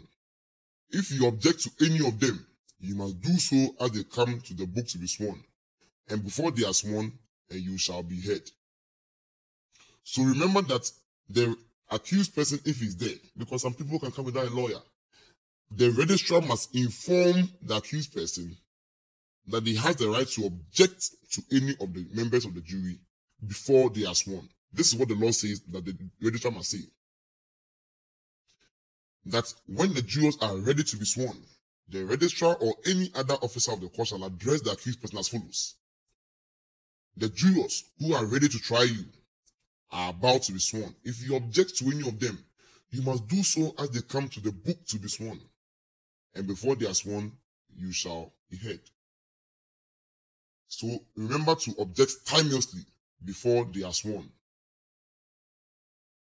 And now the question that I asked, that if after now the jury, we have sworn all of them now, and we have the 7 people to serve as jurors, what do we do next? Now they've all been sworn. We've gone through all the challenge phases, or maybe we don't challenge. So we have the full 7 members to serve as jurors. What do we do next? What happens next in the case? Section 253 of the Act then kicks in. The jurors must appoint one of them to be a foreman. So look at what Section 253 of Act 30 says. That when the jurors have been chosen, they shall be sworn. When the jurors have been sworn, they shall appoint one of their number to be a foreman. When the jurors have been sworn, they shall appoint one of their number to be a foreman. So the 7-member panel that will serve as the jury, they must appoint one of them to be a foreman. But what if they don't agree on who will be the foreman? The answer is in Section 253, subsection 3, where a majority of the jury do not within the time that the court considered reasonable agree to the appointment of a foreman, the foreman shall be appointed by the court. Where a majority of the jury do not within the time that the court considers reasonable agree to the appointment of a foreman, the foreman shall be appointed by the court. What is the duty of the foreman? Is under Section 254 of the Act. The foreman shall preside at the meetings of the jury for consideration and ask information from the court that is required by the jury or any of the jurors. So while the case is ongoing, if the jury, they want to ask any question, then it has to be asked by the foreman. And if the jury to retire and they have to consider anything at all, the foreman is the one that shall preside at the meetings of the jury. So now, the accused has pleaded not guilty to the offense. Now, after accused has pleaded not guilty to the offense, the jury has been empaneled. After the jury has been empaneled, the case has been adjourned for case management conference. We are finished with our case management conference. We have now adjourned the case for the trial to begin. What do we say? Because now we have the jury. We have appointed the jury. We have a foreman. Look at what Section 255 of the Act 30 says. That the jury, having been sworn to give a true verdict according to the evidence on the issues to be tried by them, and having elected a foreman, the proper officer of the court shall inform them of the charge set forth in the indictment and of their duties as jurors on the trial. So now that the jurors have been empaneled, they've appointed their foreman, we must give the accused person in charge of the jury, because it's the jury that will determine the guilt or otherwise of the accused person. So under Section 255 of the Act, when they have appointed their foreman now, the court will have to inform them. So it says that the jury, having been sworn to give a true verdict according to the evidence on the issues to be tried by them, and having elected a foreman, the proper officer of the court shall inform them of the charge set forth in the indictment. So they'll tell you what charge we have against the accused person. He's been brought over here for murder. He's been brought over here for rape. And we'll also inform you of the duties as jurors in the trial. And so, now that we have put the accused in charge of the jury, that now the accused, your fate lies in the hands of the jury. They will determine whether you be guilty or you not be guilty. What then happens next? It means that now the case is set to begin. So at this point, what I want you to notice that is the trial on indictment. We've come to the high court. The jury have been empaneled. We've gone through the objection stage, preemptive challenge for cause. The jury have been empaneled. They have appointed their foreman. After appointing the foreman, the next thing is that we must hand over the accused in charge of the jury. So when you hand over the accused in charge of the jury, then it means the case is now set towards begin. So that the prosecution must now have to open their case. So under section 265 of the Act 30, the prosecution will have to open their case and then bring the evidence they have against the accused person. So opening of case for the prosecution under section 265 of Act 30. So that in a trial before a justice with the aid of assessors, where the accused has pleaded to an indictment, or in a trial by jury, where the accused has been given in charge of the jury. So you see, it means that now the jury has already been empaneled and we have given the accused in charge of the jury. So section 265 of the Act 30 says, where the accused has been given in charge of the jury, counsel for the prosecution shall open the case against the accused and shall call witnesses and adduce evidence in support of the charge. Counsel for the accused, counsel for the prosecution shall open the case against the accused and shall call witnesses and adduce evidence in support of the charge. Because now the jury is ready. It's been empaneled. So prosecution, now the jurors are ready. Open your case. Bring your witnesses. You said the accused person has committed murder. Call your witnesses and show us what they have all done. So they must all testify on oath. Because under section 61 of the Evidence Act, before anybody testifies, you must swear the oath. You must swear the oath and indicates that you are swearing the oath to speak the truth. And under section 61 of the Evidence Act, if you don't swear the oath, whatever you say is not supposed to be evidence. So, remember section 61, that you must all give evidence on oath. Section 61 of the Evidence Act is very critical. And when prosecution calls all their witnesses, so prosecution will call their witnesses, and then their witnesses will give evidence in chief by telling us the case they have against the accused person. They'll be cross-examined by the accused or the accused person's lawyer, and they may be re-examined if necessary. So for every witness the prosecution calls, they'll swear the oath, testify, and then they shall give the evidence in chief, shall be cross-examined, and then they shall be re-examined if it is what's necessary. And then the juror may also ask for information through the foreman. And the judge may ask questions as well. So take note of this, that the prosecution will call their witnesses that will give their evidence in chief, meaning they'll tell us what case they have against, with their version of the evidence against the accused person. They shall be cross-examined by the accused person or the accused person's lawyer, and they shall be re-examined if it is necessary. And the juror may ask for information through the foreman, or the judge may also ask questions. I want you to take note of something that is very critical in this particular process, and it's under section 268 of the Act 30. The accused person, when the prosecution is calling their witnesses, has some rights available to him. And I want you to take note of that particular provision under section 268, subsection 1 of the Act 30. It reads as follows, and I quote: at any time before or during the course of the trial, the accused may require the police to deliver to the accused a copy of a statement taken by them from a person who is listed in the summary of evidence or in a supplementary summary or is actually called as a witness.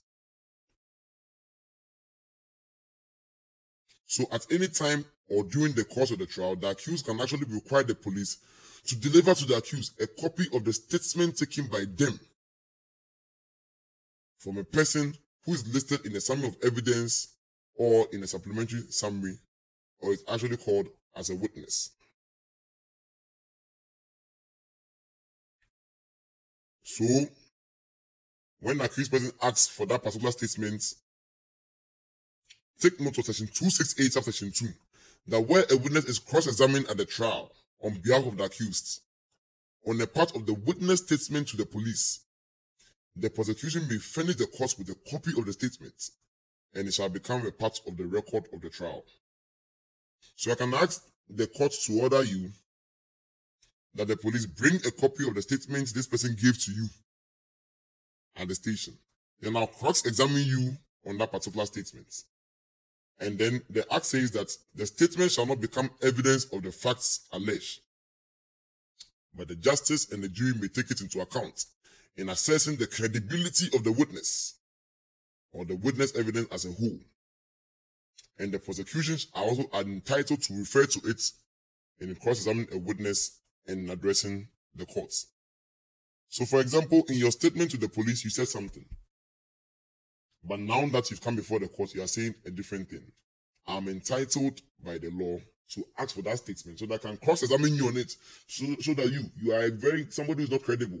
Why did you say this to the police when I was arrested? You are saying a different thing right now. I can call for the statement you give to the police and cross-examine you on it. And under section 268, section 3, the court, the jury, may take it into account in assessing the credibility of the witness. And how come one person is saying something to the police and saying a different thing before the courts? Prosecution, remember your job. That your job is that you must make sure you tender or you call all material witnesses in the case. Prosecution, don't leave anything out. Your duty as a prosecution, if you remember the case of R versus Asian. R versus Asian is reported in 1938 for West African Court of Appeals at page 112. That is the duty of the prosecution to call all material witnesses. So prosecution, please do not leave anybody out. Any witness who is material, one whose evidence will help in deciding the case in one way or the other, please, you must call that person as a witness. So prosecution, remember you must call all your material witnesses. Now, usually when the prosecution tenders calls all their witnesses, the last person to usually testify is the investigator. He's the one that would usually come and sum up everything that he did by way of investigation. It's not by force, but usually the last witness they call is the investigator. He will come and sum up everything that he did by way of investigation. And usually it's the investigator that will tender the investigation caution statements the accused person gives to the police and the child caution statements the accused gives to the police. Because when they arrested you, it's the investigator who conducted the investigation. He took all those statements from you. There's one critical step you should know over here. So, when you are an accused person, and then you are giving your statement to the police, section 120 of the Evidence Act has a provision that governs what should be done when you are taking statements from such people. Every statement an accused person gives to the police must be given voluntarily. So when the investigator is about to tender the investigation caution statements, and it contains a confession of the accused person to the crime, and in the case of the accused person, that statement wasn't taken voluntarily, you were tortured before you made a statement, or it wasn't taken in the presence of an independent witness. So you are saying what is there is not what you said. You have a right to object to that statement. And once you object to that statement, the court will have to conduct a separate trial to determine whether that statement is admissible or not. So, for example, In one experience in a murder trial, the accused had given some statements to the police. And at that particular time, when they were arrested, because the police found some actions connecting them to the offense, they stripped them naked, they tortured them and things before they ended up confessing to the crime.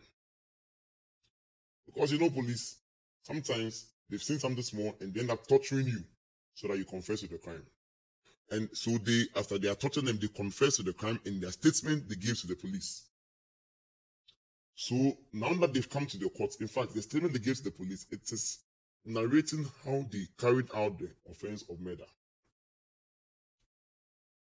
But the truth of the matter is that this statement wasn't taken voluntarily. It wasn't taken voluntarily. So what should happen in a case like this? The accused can object to the admissibility of this statement. And when you object, we must conduct a trial to determine the admissibility of it. But I want you to advert your mind to something. The jury, we must not let them see what is in that statement. So, because if they see what's in the statement, it may prejudice their mind. So when you're going to conduct a separate trial to determine the admissibility of this statement, the jury will not be present. It will only be the judge, the prosecution, and the accused. So that because the statement will be read out, then the accused will object to it and say that I didn't make this voluntarily. Assuming the objection of the accused is upheld, it means the statement will not be admissible. They will call back the jury to continue with the trial. You see, the reason why you must exclude the jury is because if they are there and they hear it, even though it may not be admitted, they've already heard it. They've gone into their head. It may prejudice their mind against how to treat the accused person. So when the investigator objects, when the accused person objects to the admissibility of these statements, then we must conduct what we call a mini trial or a trial voir dire, where the court will determine whether to admit that evidence or not. Because the confession statement must be obtained in compliance with Section 120 of the Evidence Act. If not obtained in compliance with Section 120, it will be inadmissible. So remember, at this stage, we are at the stage where the prosecution is calling all their witnesses. And we've said that on the authority of R and ACN, it's the duty of the prosecution to call all material witnesses. And a material witness is one whose evidence will help in deciding the case in one way or the other. And then usually the last witness to be called by the prosecution is the investigator. And the investigator is the one who can and tender the witness the investigation caution statement that he took from the accused person. And if he's tendering it, and then it contains a confession, and the accused thinks that that confession wasn't made voluntarily, the accused can object to that particular statement. And when you object, the court will have to conduct a mini trial to determine the admissibility or otherwise of the statement. The next thing I want you to note is that if the prosecution calls all their witnesses, but the Attorney General is of the opinion that there are some other people that they intend to call, let us see what Section 266 of the Act 30 says. Section 266 of the Act 30 reads as follows, and I quote: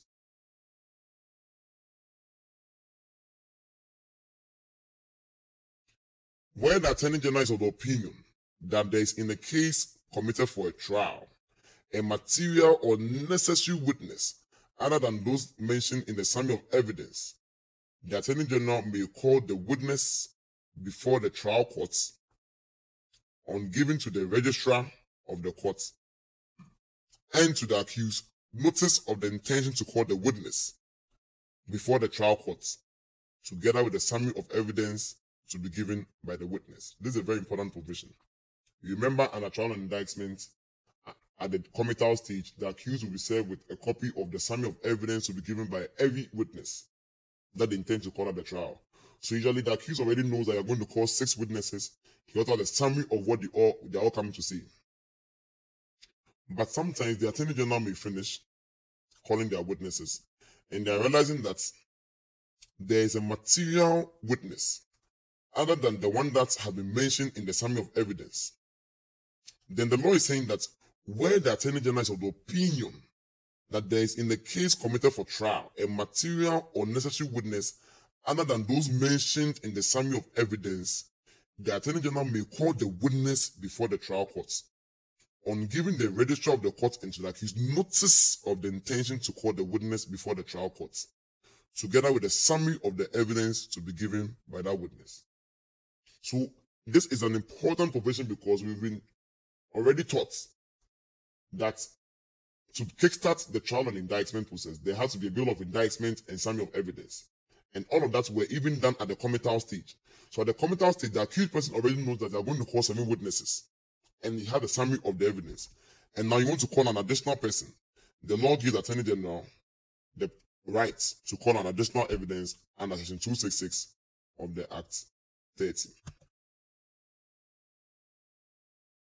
So Section 269 also deals with the statutory statements. Remember that at the committal stage, there was a particular statement we refer to as the statutory statement that was taken from the accused person, which was recorded in writing. 269 says that the statement of the accused duly recorded by or before the committing court, and whether signed by the accused or not, may be given in evidence without further proof of the statement by the prosecution, unless it is proved that the magistrate purporting to sign it did not in fact sign it.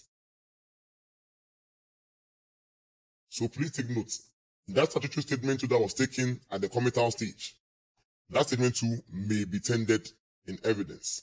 But if the magistrate didn't sign it, that one, the court will not allow it. So it says that the statement of the accused, duly recorded by or before the committing court, and whether signed by the accused person or not, may be given in evidence without further proof of the statement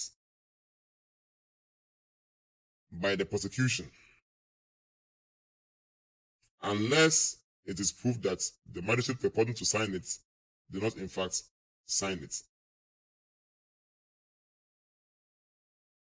That is the import of Section 269 of the Act 30.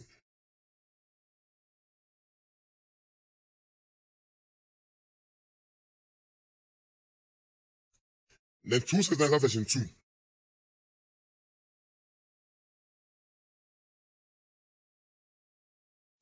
That where the prosecution does not put in the statement, the justice, on the application of the defense, may order the statement to be read at the conclusion of the prosecution evidence as part of the prosecution's case. So, assuming you know that you have given a statement to the district courts, the statutory statement, but when the prosecution called all their witnesses and were giving the evidence, they didn't tender that one. 269 Section 2 says that as an accused person, you can apply to the courts that the statement should be read out as part of the evidence of the prosecution's case. So he says that's where the prosecution does not put in the statement, the justice on the application of the defense. So on the application of the defense, so the defense can apply, may order the statement to be read at the conclusion of the prosecution evidence as part of the prosecution case. So after going through all of this, what we are supposed to note is that after the prosecution has called all their witnesses, the judge can also call a witness if you think this witness is necessary. Maybe after you all testified, you were all mentioning that there was this particular person who was there, but that person has not been called. The judge might be curious and say that this person should be ordered to come and testify so that I will see what he has to say, because you must prove beyond reasonable doubt. And remember, there's a burden on the prosecution to call all material evidence, all material witnesses. So, if necessary, the judge may call witnesses. It is prudent for the prosecution to inform the court that it intends to close its case.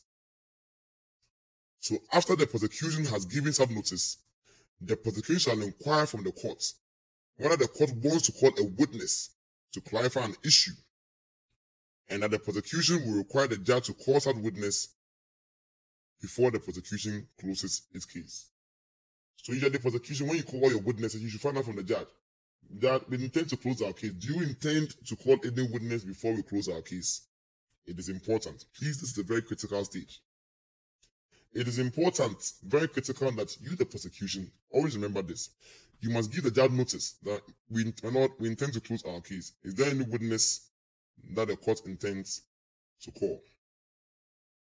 If yes, then we want you to call the witness before we close our case. And let me tell you the reason. If the prosecution closes their case, you've closed your case by calling all your witnesses, you said you finished and you're going.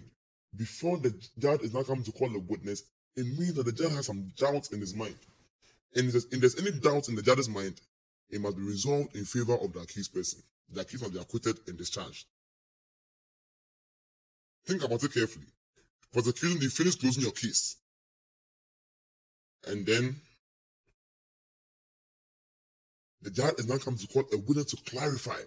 It means that the judge has some doubt. If you have some doubt, please, it must be resolved in favor of the accused person.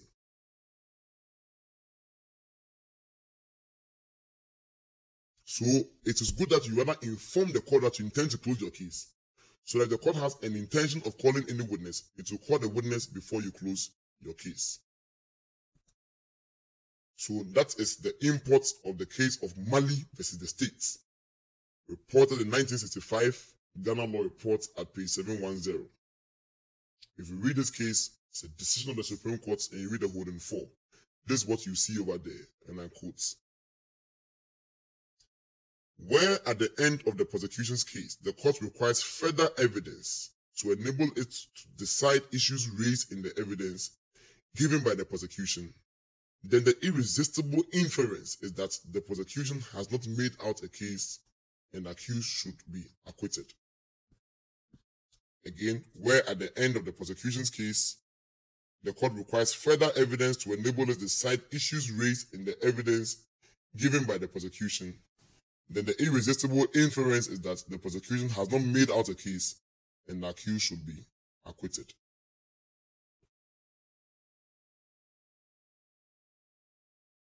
So after the close of the prosecution's case, if they want to amend their charge sheets, they can amend the charge sheet, especially before they close their case. So section 271 of the Act 30 says as follows: that the justice may consider at the conclusion of the case of the prosecution whether there is a submission, whether there's a case for submission to the jury. And if of the opinion that a case has not been made, that the accused has committed an offence of which the accused could be lawfully convicted, and the indictment on which the accused is being tried, the justice shall direct the jury to enter a verdict of not guilty and shall acquit the accused person. So this is what we call the submission of no case to answer under trial on indictment. That if after the case has gone on, the prosecution have called all your witnesses, and then the court is of the opinion that there's no case for submission to the jury, then the court must acquit and discharge the accused person. So the court shall direct the jury to enter a verdict of not guilty and shall acquit the accused person. So for example, if after you have called all your witnesses, it is clear that you've not established a salient element of the offense. You remember the elements of submission of no case to answer, state and ali kasana, that maybe your witnesses have been heavily discredited under cross-examination, or you fail to establish a material element of the offense, and there's no need for the accused to answer. The court can say that at this point, jury, enter a verdict of not guilty. Do not even let the accused come and say anything, because if you look at the evidence of the prosecution, they've not made out any case against the accused. So acquit and discharge the accused person. This is the end of the first part of the trial of indictment. When I say end of the first part, this is what I mean. This is the end of the case for the prosecution. So the first part is that accused pleads not guilty, the jury is empaneled, you go through the challenges, they appoint their foreman, you hand over the accused in charge of the jury. Now the prosecution must open their case. When the prosecution opens their case, then they will call all their witnesses. They may end up calling the investigator as the last person. Then there could be a mini trial. When there's a mini trial or not, the mini trial must be conducted in the absence of the jury. When you come back, you let us know whether you have any additional witness to call. And then at the end of the day, tell the court that you intend to close your case, whether the court intends to call a witness. If the court has a witness to call, it may call that particular witness. After the witness has been called, what happens? Then you can now close your case. If you close your case, we now have to find out whether there's also a case for the accused person to answer. So the accused may make a submission of no case to answer, or it may be considered by the judge himself. So this is the end of the first part of the case. The second part of the case is that assuming the submission of no case is upheld, then the accused is going to be acquitted and discharged. But if the submission of no case is refused, then you are supposed to deal with the case for the defense. If it is refused, it means that the case for the accused person to answer. So the accused must come forward and then also call his witnesses. So under section 272 of the Act 30, if it is a case for the accused person to answer, the judge must inform the accused of the rights available to the accused person. What does section 272 of the Act 30 say? And I read. At the close of the evidence for the prosecution, and after the statement of the accused before the committing court has been given in evidence, the trial court shall, in cases where the accused is not defended by counsel, inform the accused, A, of the right to address the courts, B, on the right to give evidence on the accused's own behalf, or to make an unsworn statement.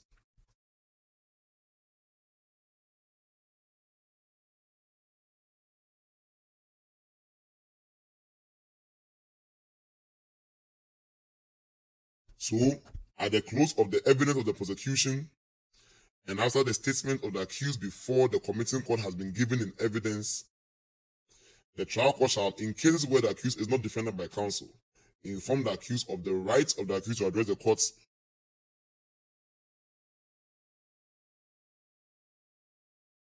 and also on the right to give evidence on the accused's own behalf or to make an unsworn statement.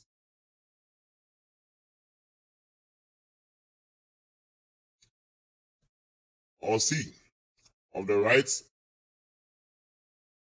of the accused to call witness in defense of the accused, and it shall require the accused or counsel of the accused to state whether it is intended to call witnesses as to facts other than the accused. So if you know that you're going to call witnesses apart from the accused person too, you must inform the courts. On the accused being so informed, the judge shall record the facts and shall observe the procedure in section 273.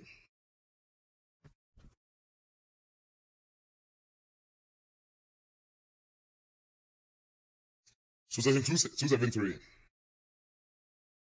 it reads as follows.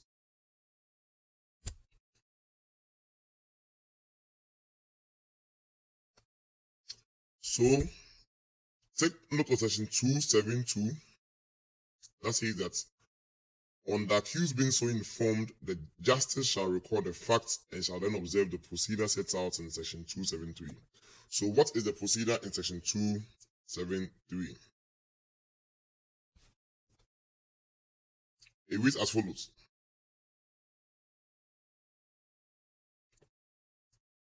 Where the accused is not defended by counsel and states the intention not to call a witness as to facts,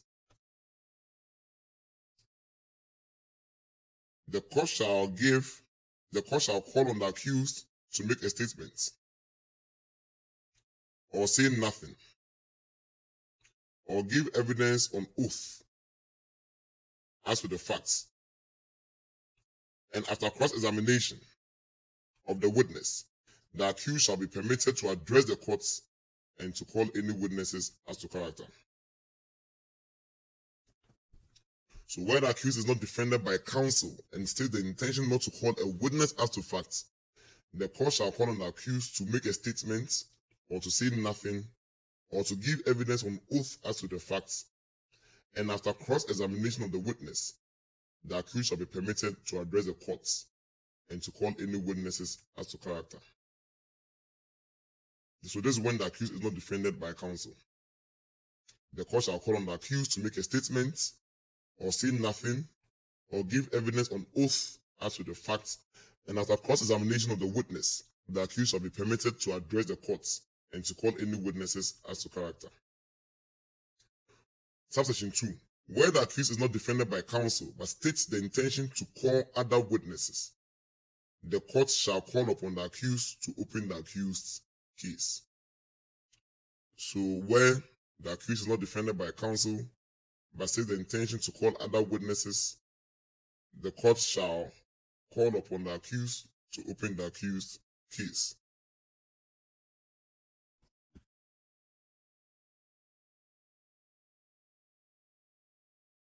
Then 3. At the conclusion of the evidence for the defense, the accused shall be permitted to sum up the case of the accused to the court, and counsel for the prosecution is entitled to reply.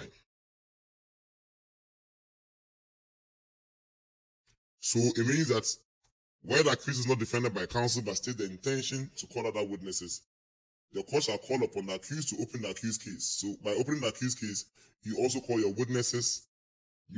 Whether you want to testify, they all give the evidence in chief. They may be cross-examined and they may be re-examined. At the conclusion of the evidence of the defense, when you've called all your witnesses, you, the accused, you shall be allowed to sum up the case of the accused to the courts, and then the prosecution shall respond by way of a reply. So this applies when the accused person is not defended by counsel under section 273. Please take note of the procedure. Section 273 over 30. That's the procedure you follow when the accused is not defended by counsel. If the accused is not defended by counsel and states his intention not to call a witness as to facts, the court shall call on the accused to make a statement or say nothing or give evidence on oath as to the facts, and after cross-examination of the witness, the accused shall be permitted to address the court and call any witness as to character.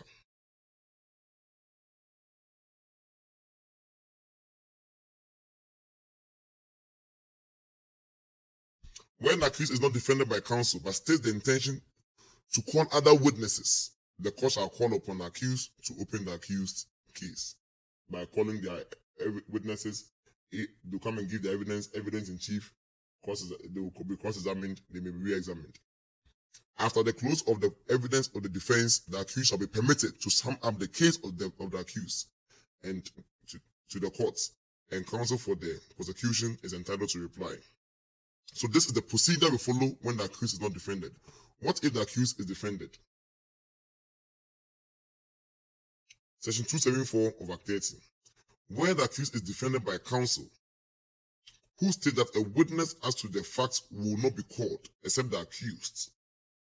So it means that the only person you are calling is the accused. The court shall require the accused to make an unsworn statement or give evidence, and subsequently, counsel for the prosecution may address the courts, and counsel for the defense may reply, and shall then call the witness as to the character of the accused. This is a section that you should critically analyze. It gives a lot of information, and I'll read it 3 times and explain it.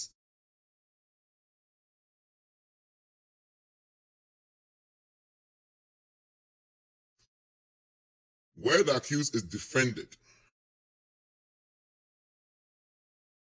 by counsel, who states that a witness as to the facts will not be called except the accused, the court shall require the accused to make an unsworn statement. So it's giving you what options are available to the accused.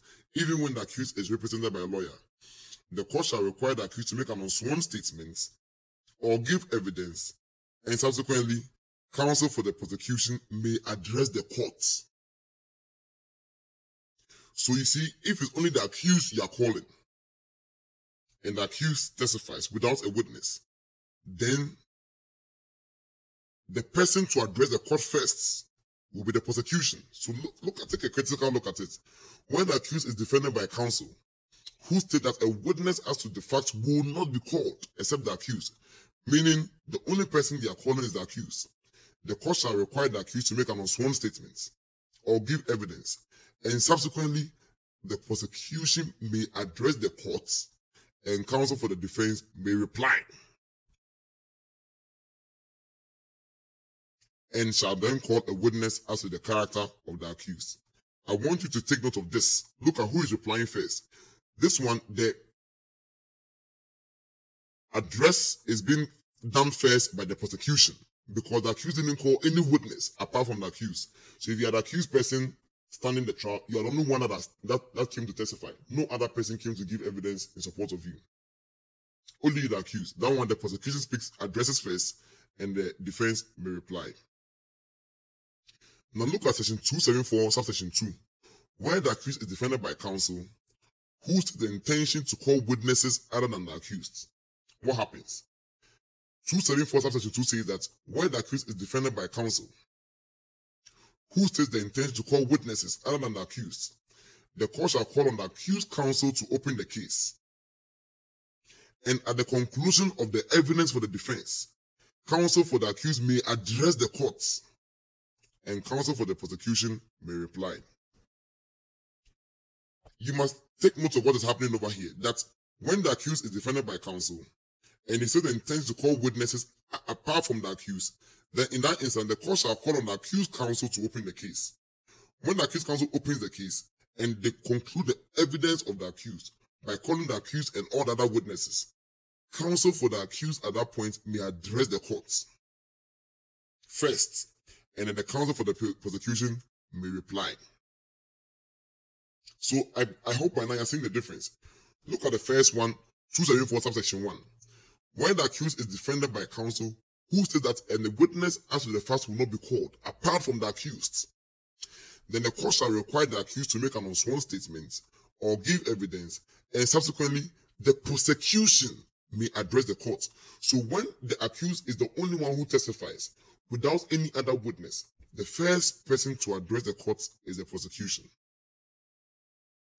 But when the accused is defended by counsel, and he mentions that he will call witnesses apart from the accused, the first person to address the court after the conclusion of the evidence shall be counsel for the accused.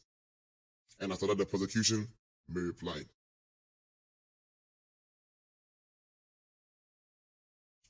But it is important to note that as part of the options available to the accused person, the accused can also decide to remain silent.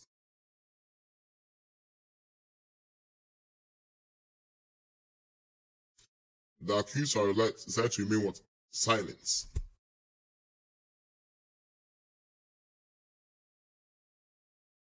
So, it is a fundamental right available to the accused that you can appear there and say that you don't want to even say anything. And it's a fundamental right under Article 19 of the Constitution. Remember Article 19 clause 10. It reads that no person who is tried for a criminal offense shall be compelled to give evidence at the trial. So if the accused person is caught, he can decide to remain quiet and not say anything. And nobody can compel the accused person to give evidence at the trial.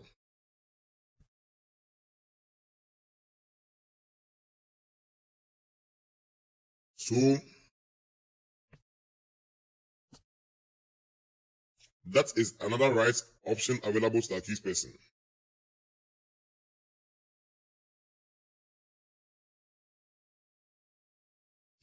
Now, what if the accused person too intends to call additional witnesses? Section 275 of the Act 13 is over there. It reads as follows: that the accused shall be allowed to examine the witness, although not previously called, although not previously bound over to give evidence, and if the accused is of understanding that the witness will not attend the trial voluntarily, the accused is entitled to apply for the issue of process to compel the witness's attendance. So let's say, accused, you finish calling all your witnesses, and then so the accused finished calling all the witnesses, and they realize that no, there's a material witness that I have to call, and this particular person is even refusing to even come, and he's the one that will come and show the court that I'm indeed innocent, but he's refusing to come. Then accused can inform the court, and the court can issue a process to compel the attendance of the witness. So an accused shall be allowed to examine the witness, although not previously bound over to give evidence. And if the accused is of the understanding that the witness will not attend the trial voluntarily, the accused is entitled to apply for the issuance of a process to compel the witness's attendance. And remember that an accused is not entitled to an adjournment to secure the attendance of the witness unless the accused shows that by reasonable diligence, any steps had been taken that could not obtain the attendance of that witness.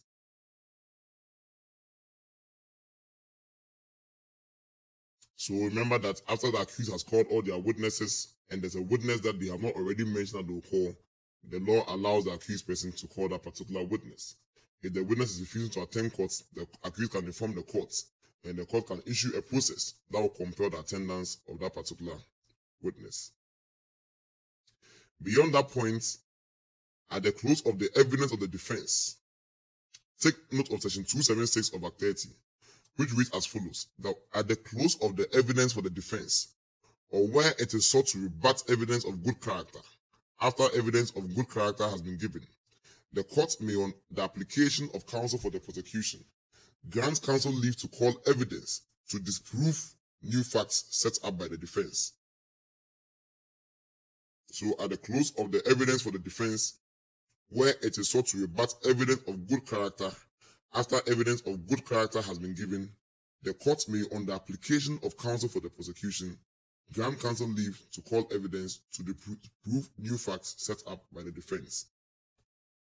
So maybe it's an offense of rape.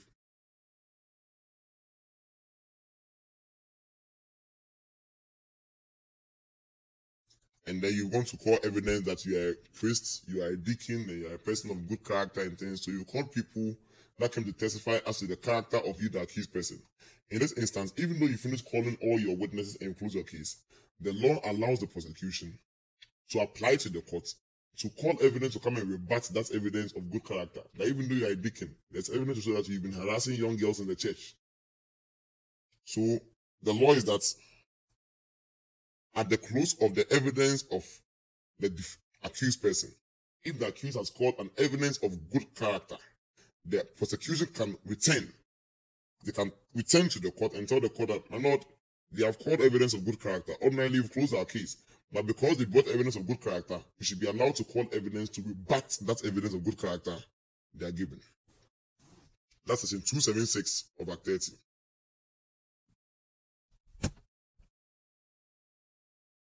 Now, where the evidence in rebuttal is given, counsel for the defense is entitled to comment on the evidence so given.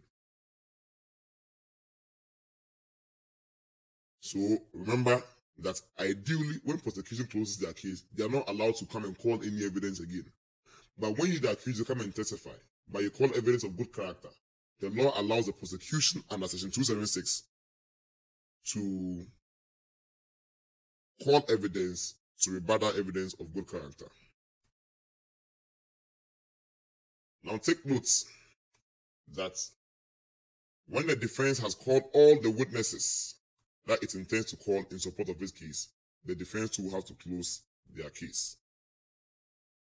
So this is the second stage of the trial on indictment, that the accused person to remember the prosecution called all their witnesses, they closed their case. Accused, you've come, you've called all your witnesses too, you've also closed your case. What then is the next thing? Is for the parties to now file their addresses or to address the courts. Because remember, the jury are there.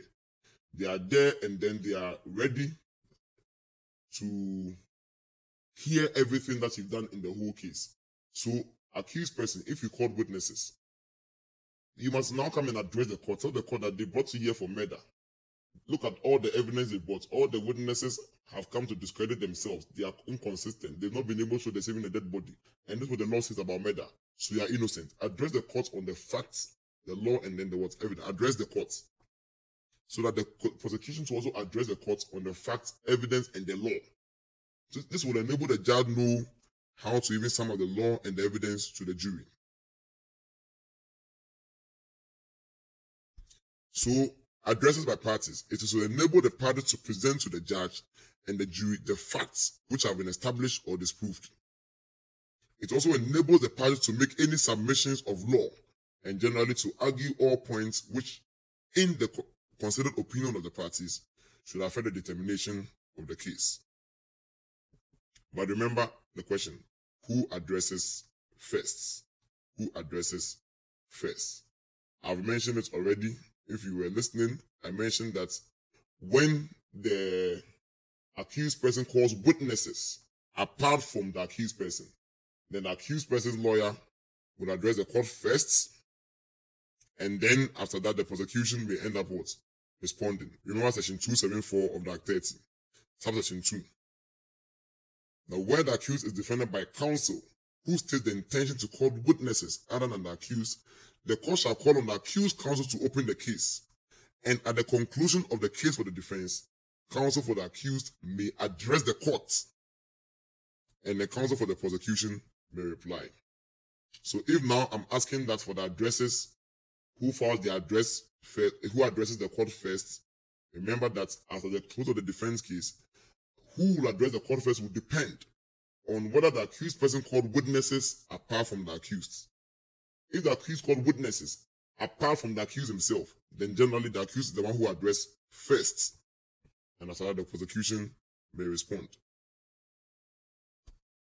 But if the accused was the only one who testified, then that's one the court can decide that then that one the prosecution may address the court first before the accused will come in.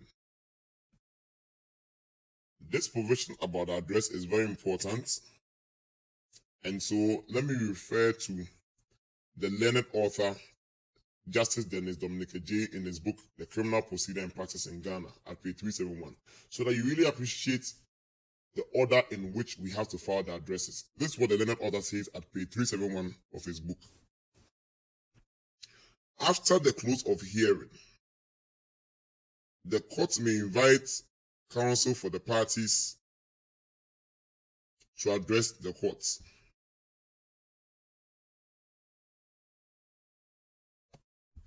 When accused do not call evidence, the prosecution shall address the court and may be replied by the accused, and the prosecution may have the right of final reply. I'm taking that portion again. Where the accused did not call evidence, the prosecution shall address the courts and may be replied by the accused, and the prosecution may have the right of final reply. Where the accused called evidence, the accused shall address the courts and shall be replied by the prosecution. The jurors do not retire during the address. So you see, this is for the hierarchy or the order in which we may find the addresses. So after we have now filed our addresses, it means that we are done with the second stage. So with the first stage, maybe the prosecution calls their case, they open their case, they close it. Accused who will come and open their case, they've closed it. Now the third stage, that's after the third stage is the addresses. Now they file the addresses after they've all closed their case. That's the second stage, they file the addresses. Third stage, what happens after the addresses? There's something we call summing up by the justice. At this point, the accused, they have addressed the jury on why they think they are innocent. The prosecution shall also address the court on why they think the accused person is guilty. The judge must now have a duty to discharge, which is sum up the law and the evidence to the jury. Look at section 277 of the Act.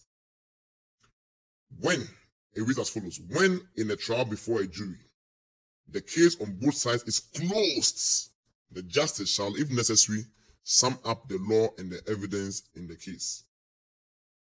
The justice shall sum up the law and the evidence in the case. So it's the duty of the judge at this point to sum up the law and the evidence in the case. Because the jurors are ordinary people who are just people between 25 and 60 years and they can only speak English. They don't know what the law is about. So the role of the judge is to sum up the law and the evidence to the jury as required by section 277 of the Act. Now section 280 of the Act.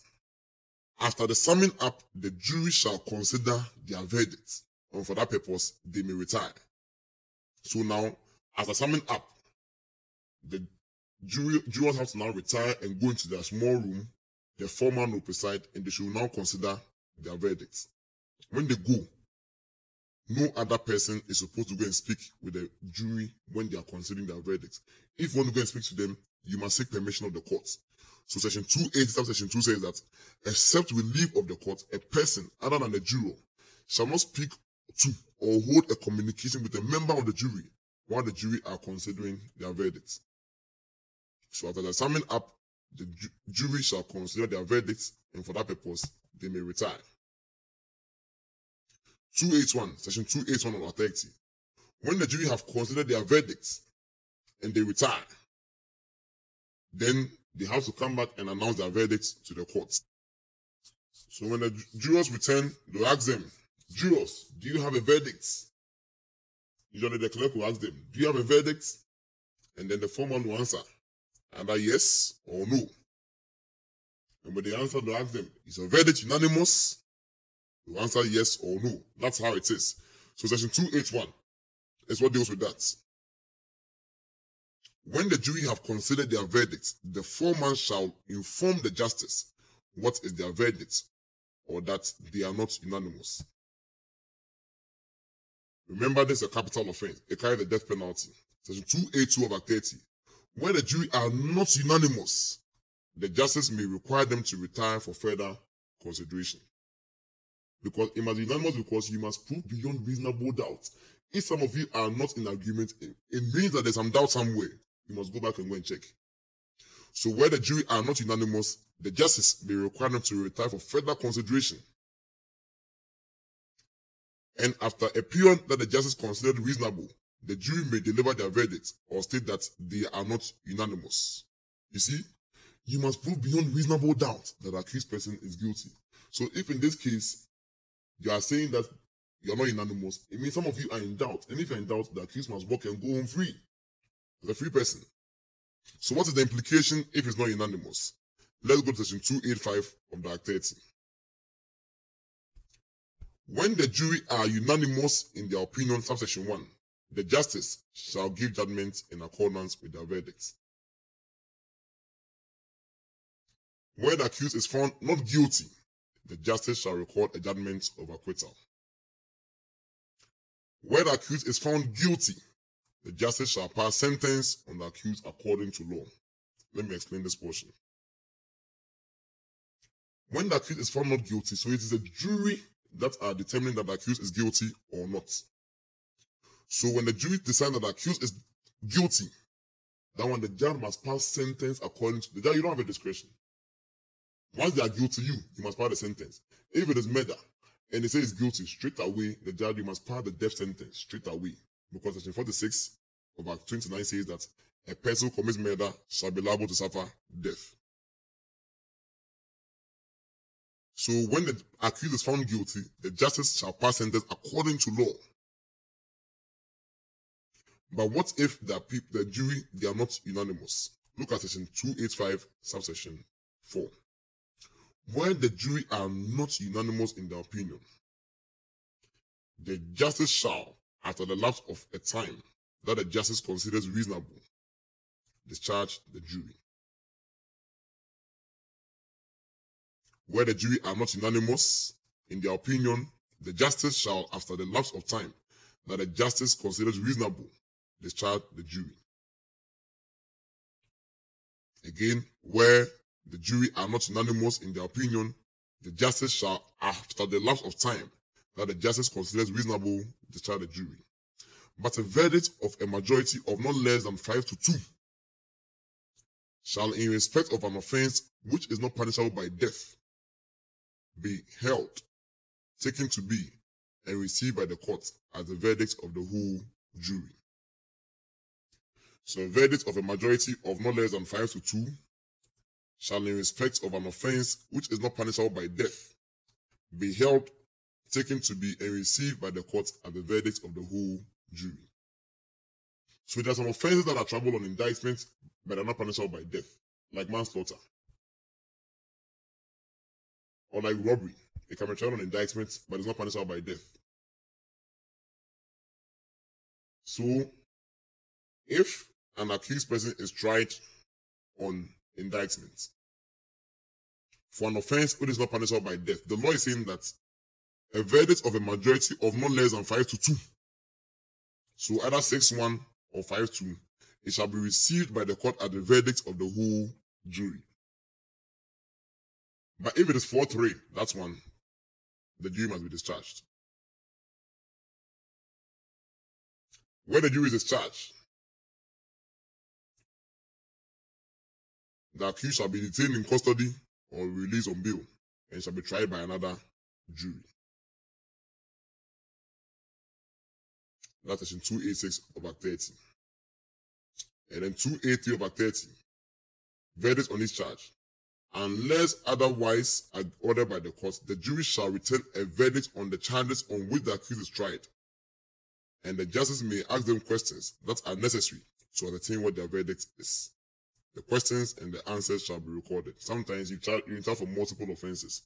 Each charge, we shall ask you what you are pleading for. Whereby an accident or mistake, a wrong verdict is delivered, the jury may before or immediately after it is recorded amend the verdict, and it shall stand as ultimately amended. So this is what brings us to the full process of trial by judge and then a jury. It's a very long process, but it's very simple to summarize. It's very detailed because we have to afford everything to the accused person to make sure that, because the punishment of the accused person can be a very severe punishment. So by way of a recap, it is important that at least you know that trial by indictment, by judge and jury, you must take note of all the stages that we follow.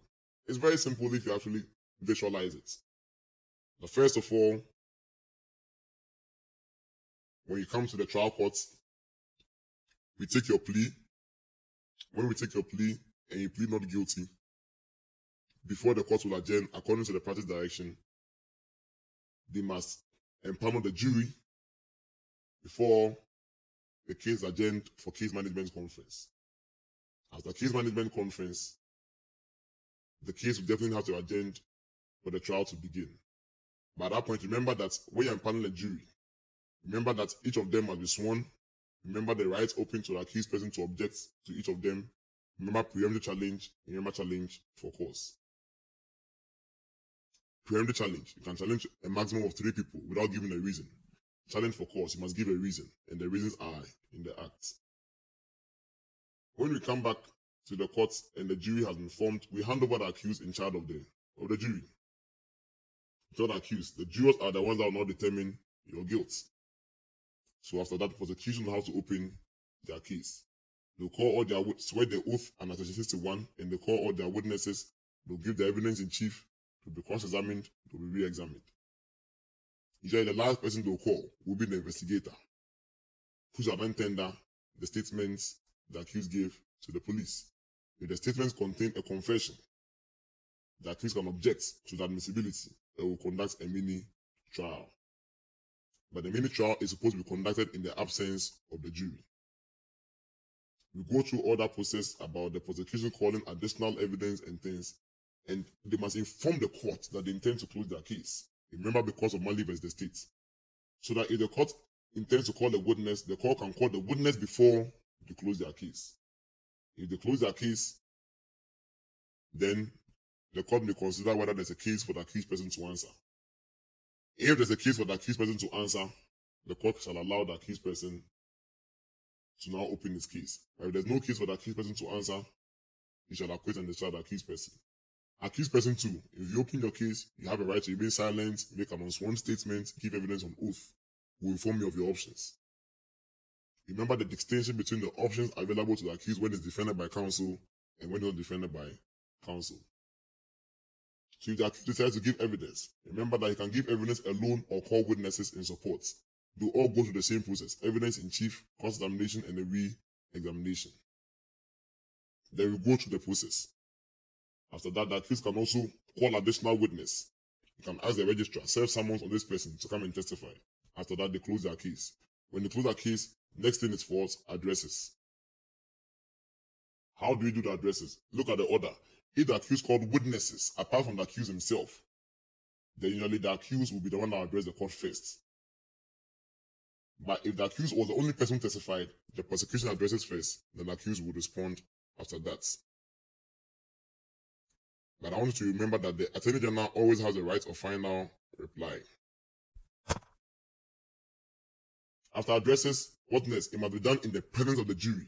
After addresses, the judge must not sum up the law and the evidence to the jury, because the jury, they don't know any law. The judge will sum up the law and the evidence to them. They should now retire and go and consider their verdicts. When they retire and they come back, the foreman will have to inform the court on whether they have a verdict.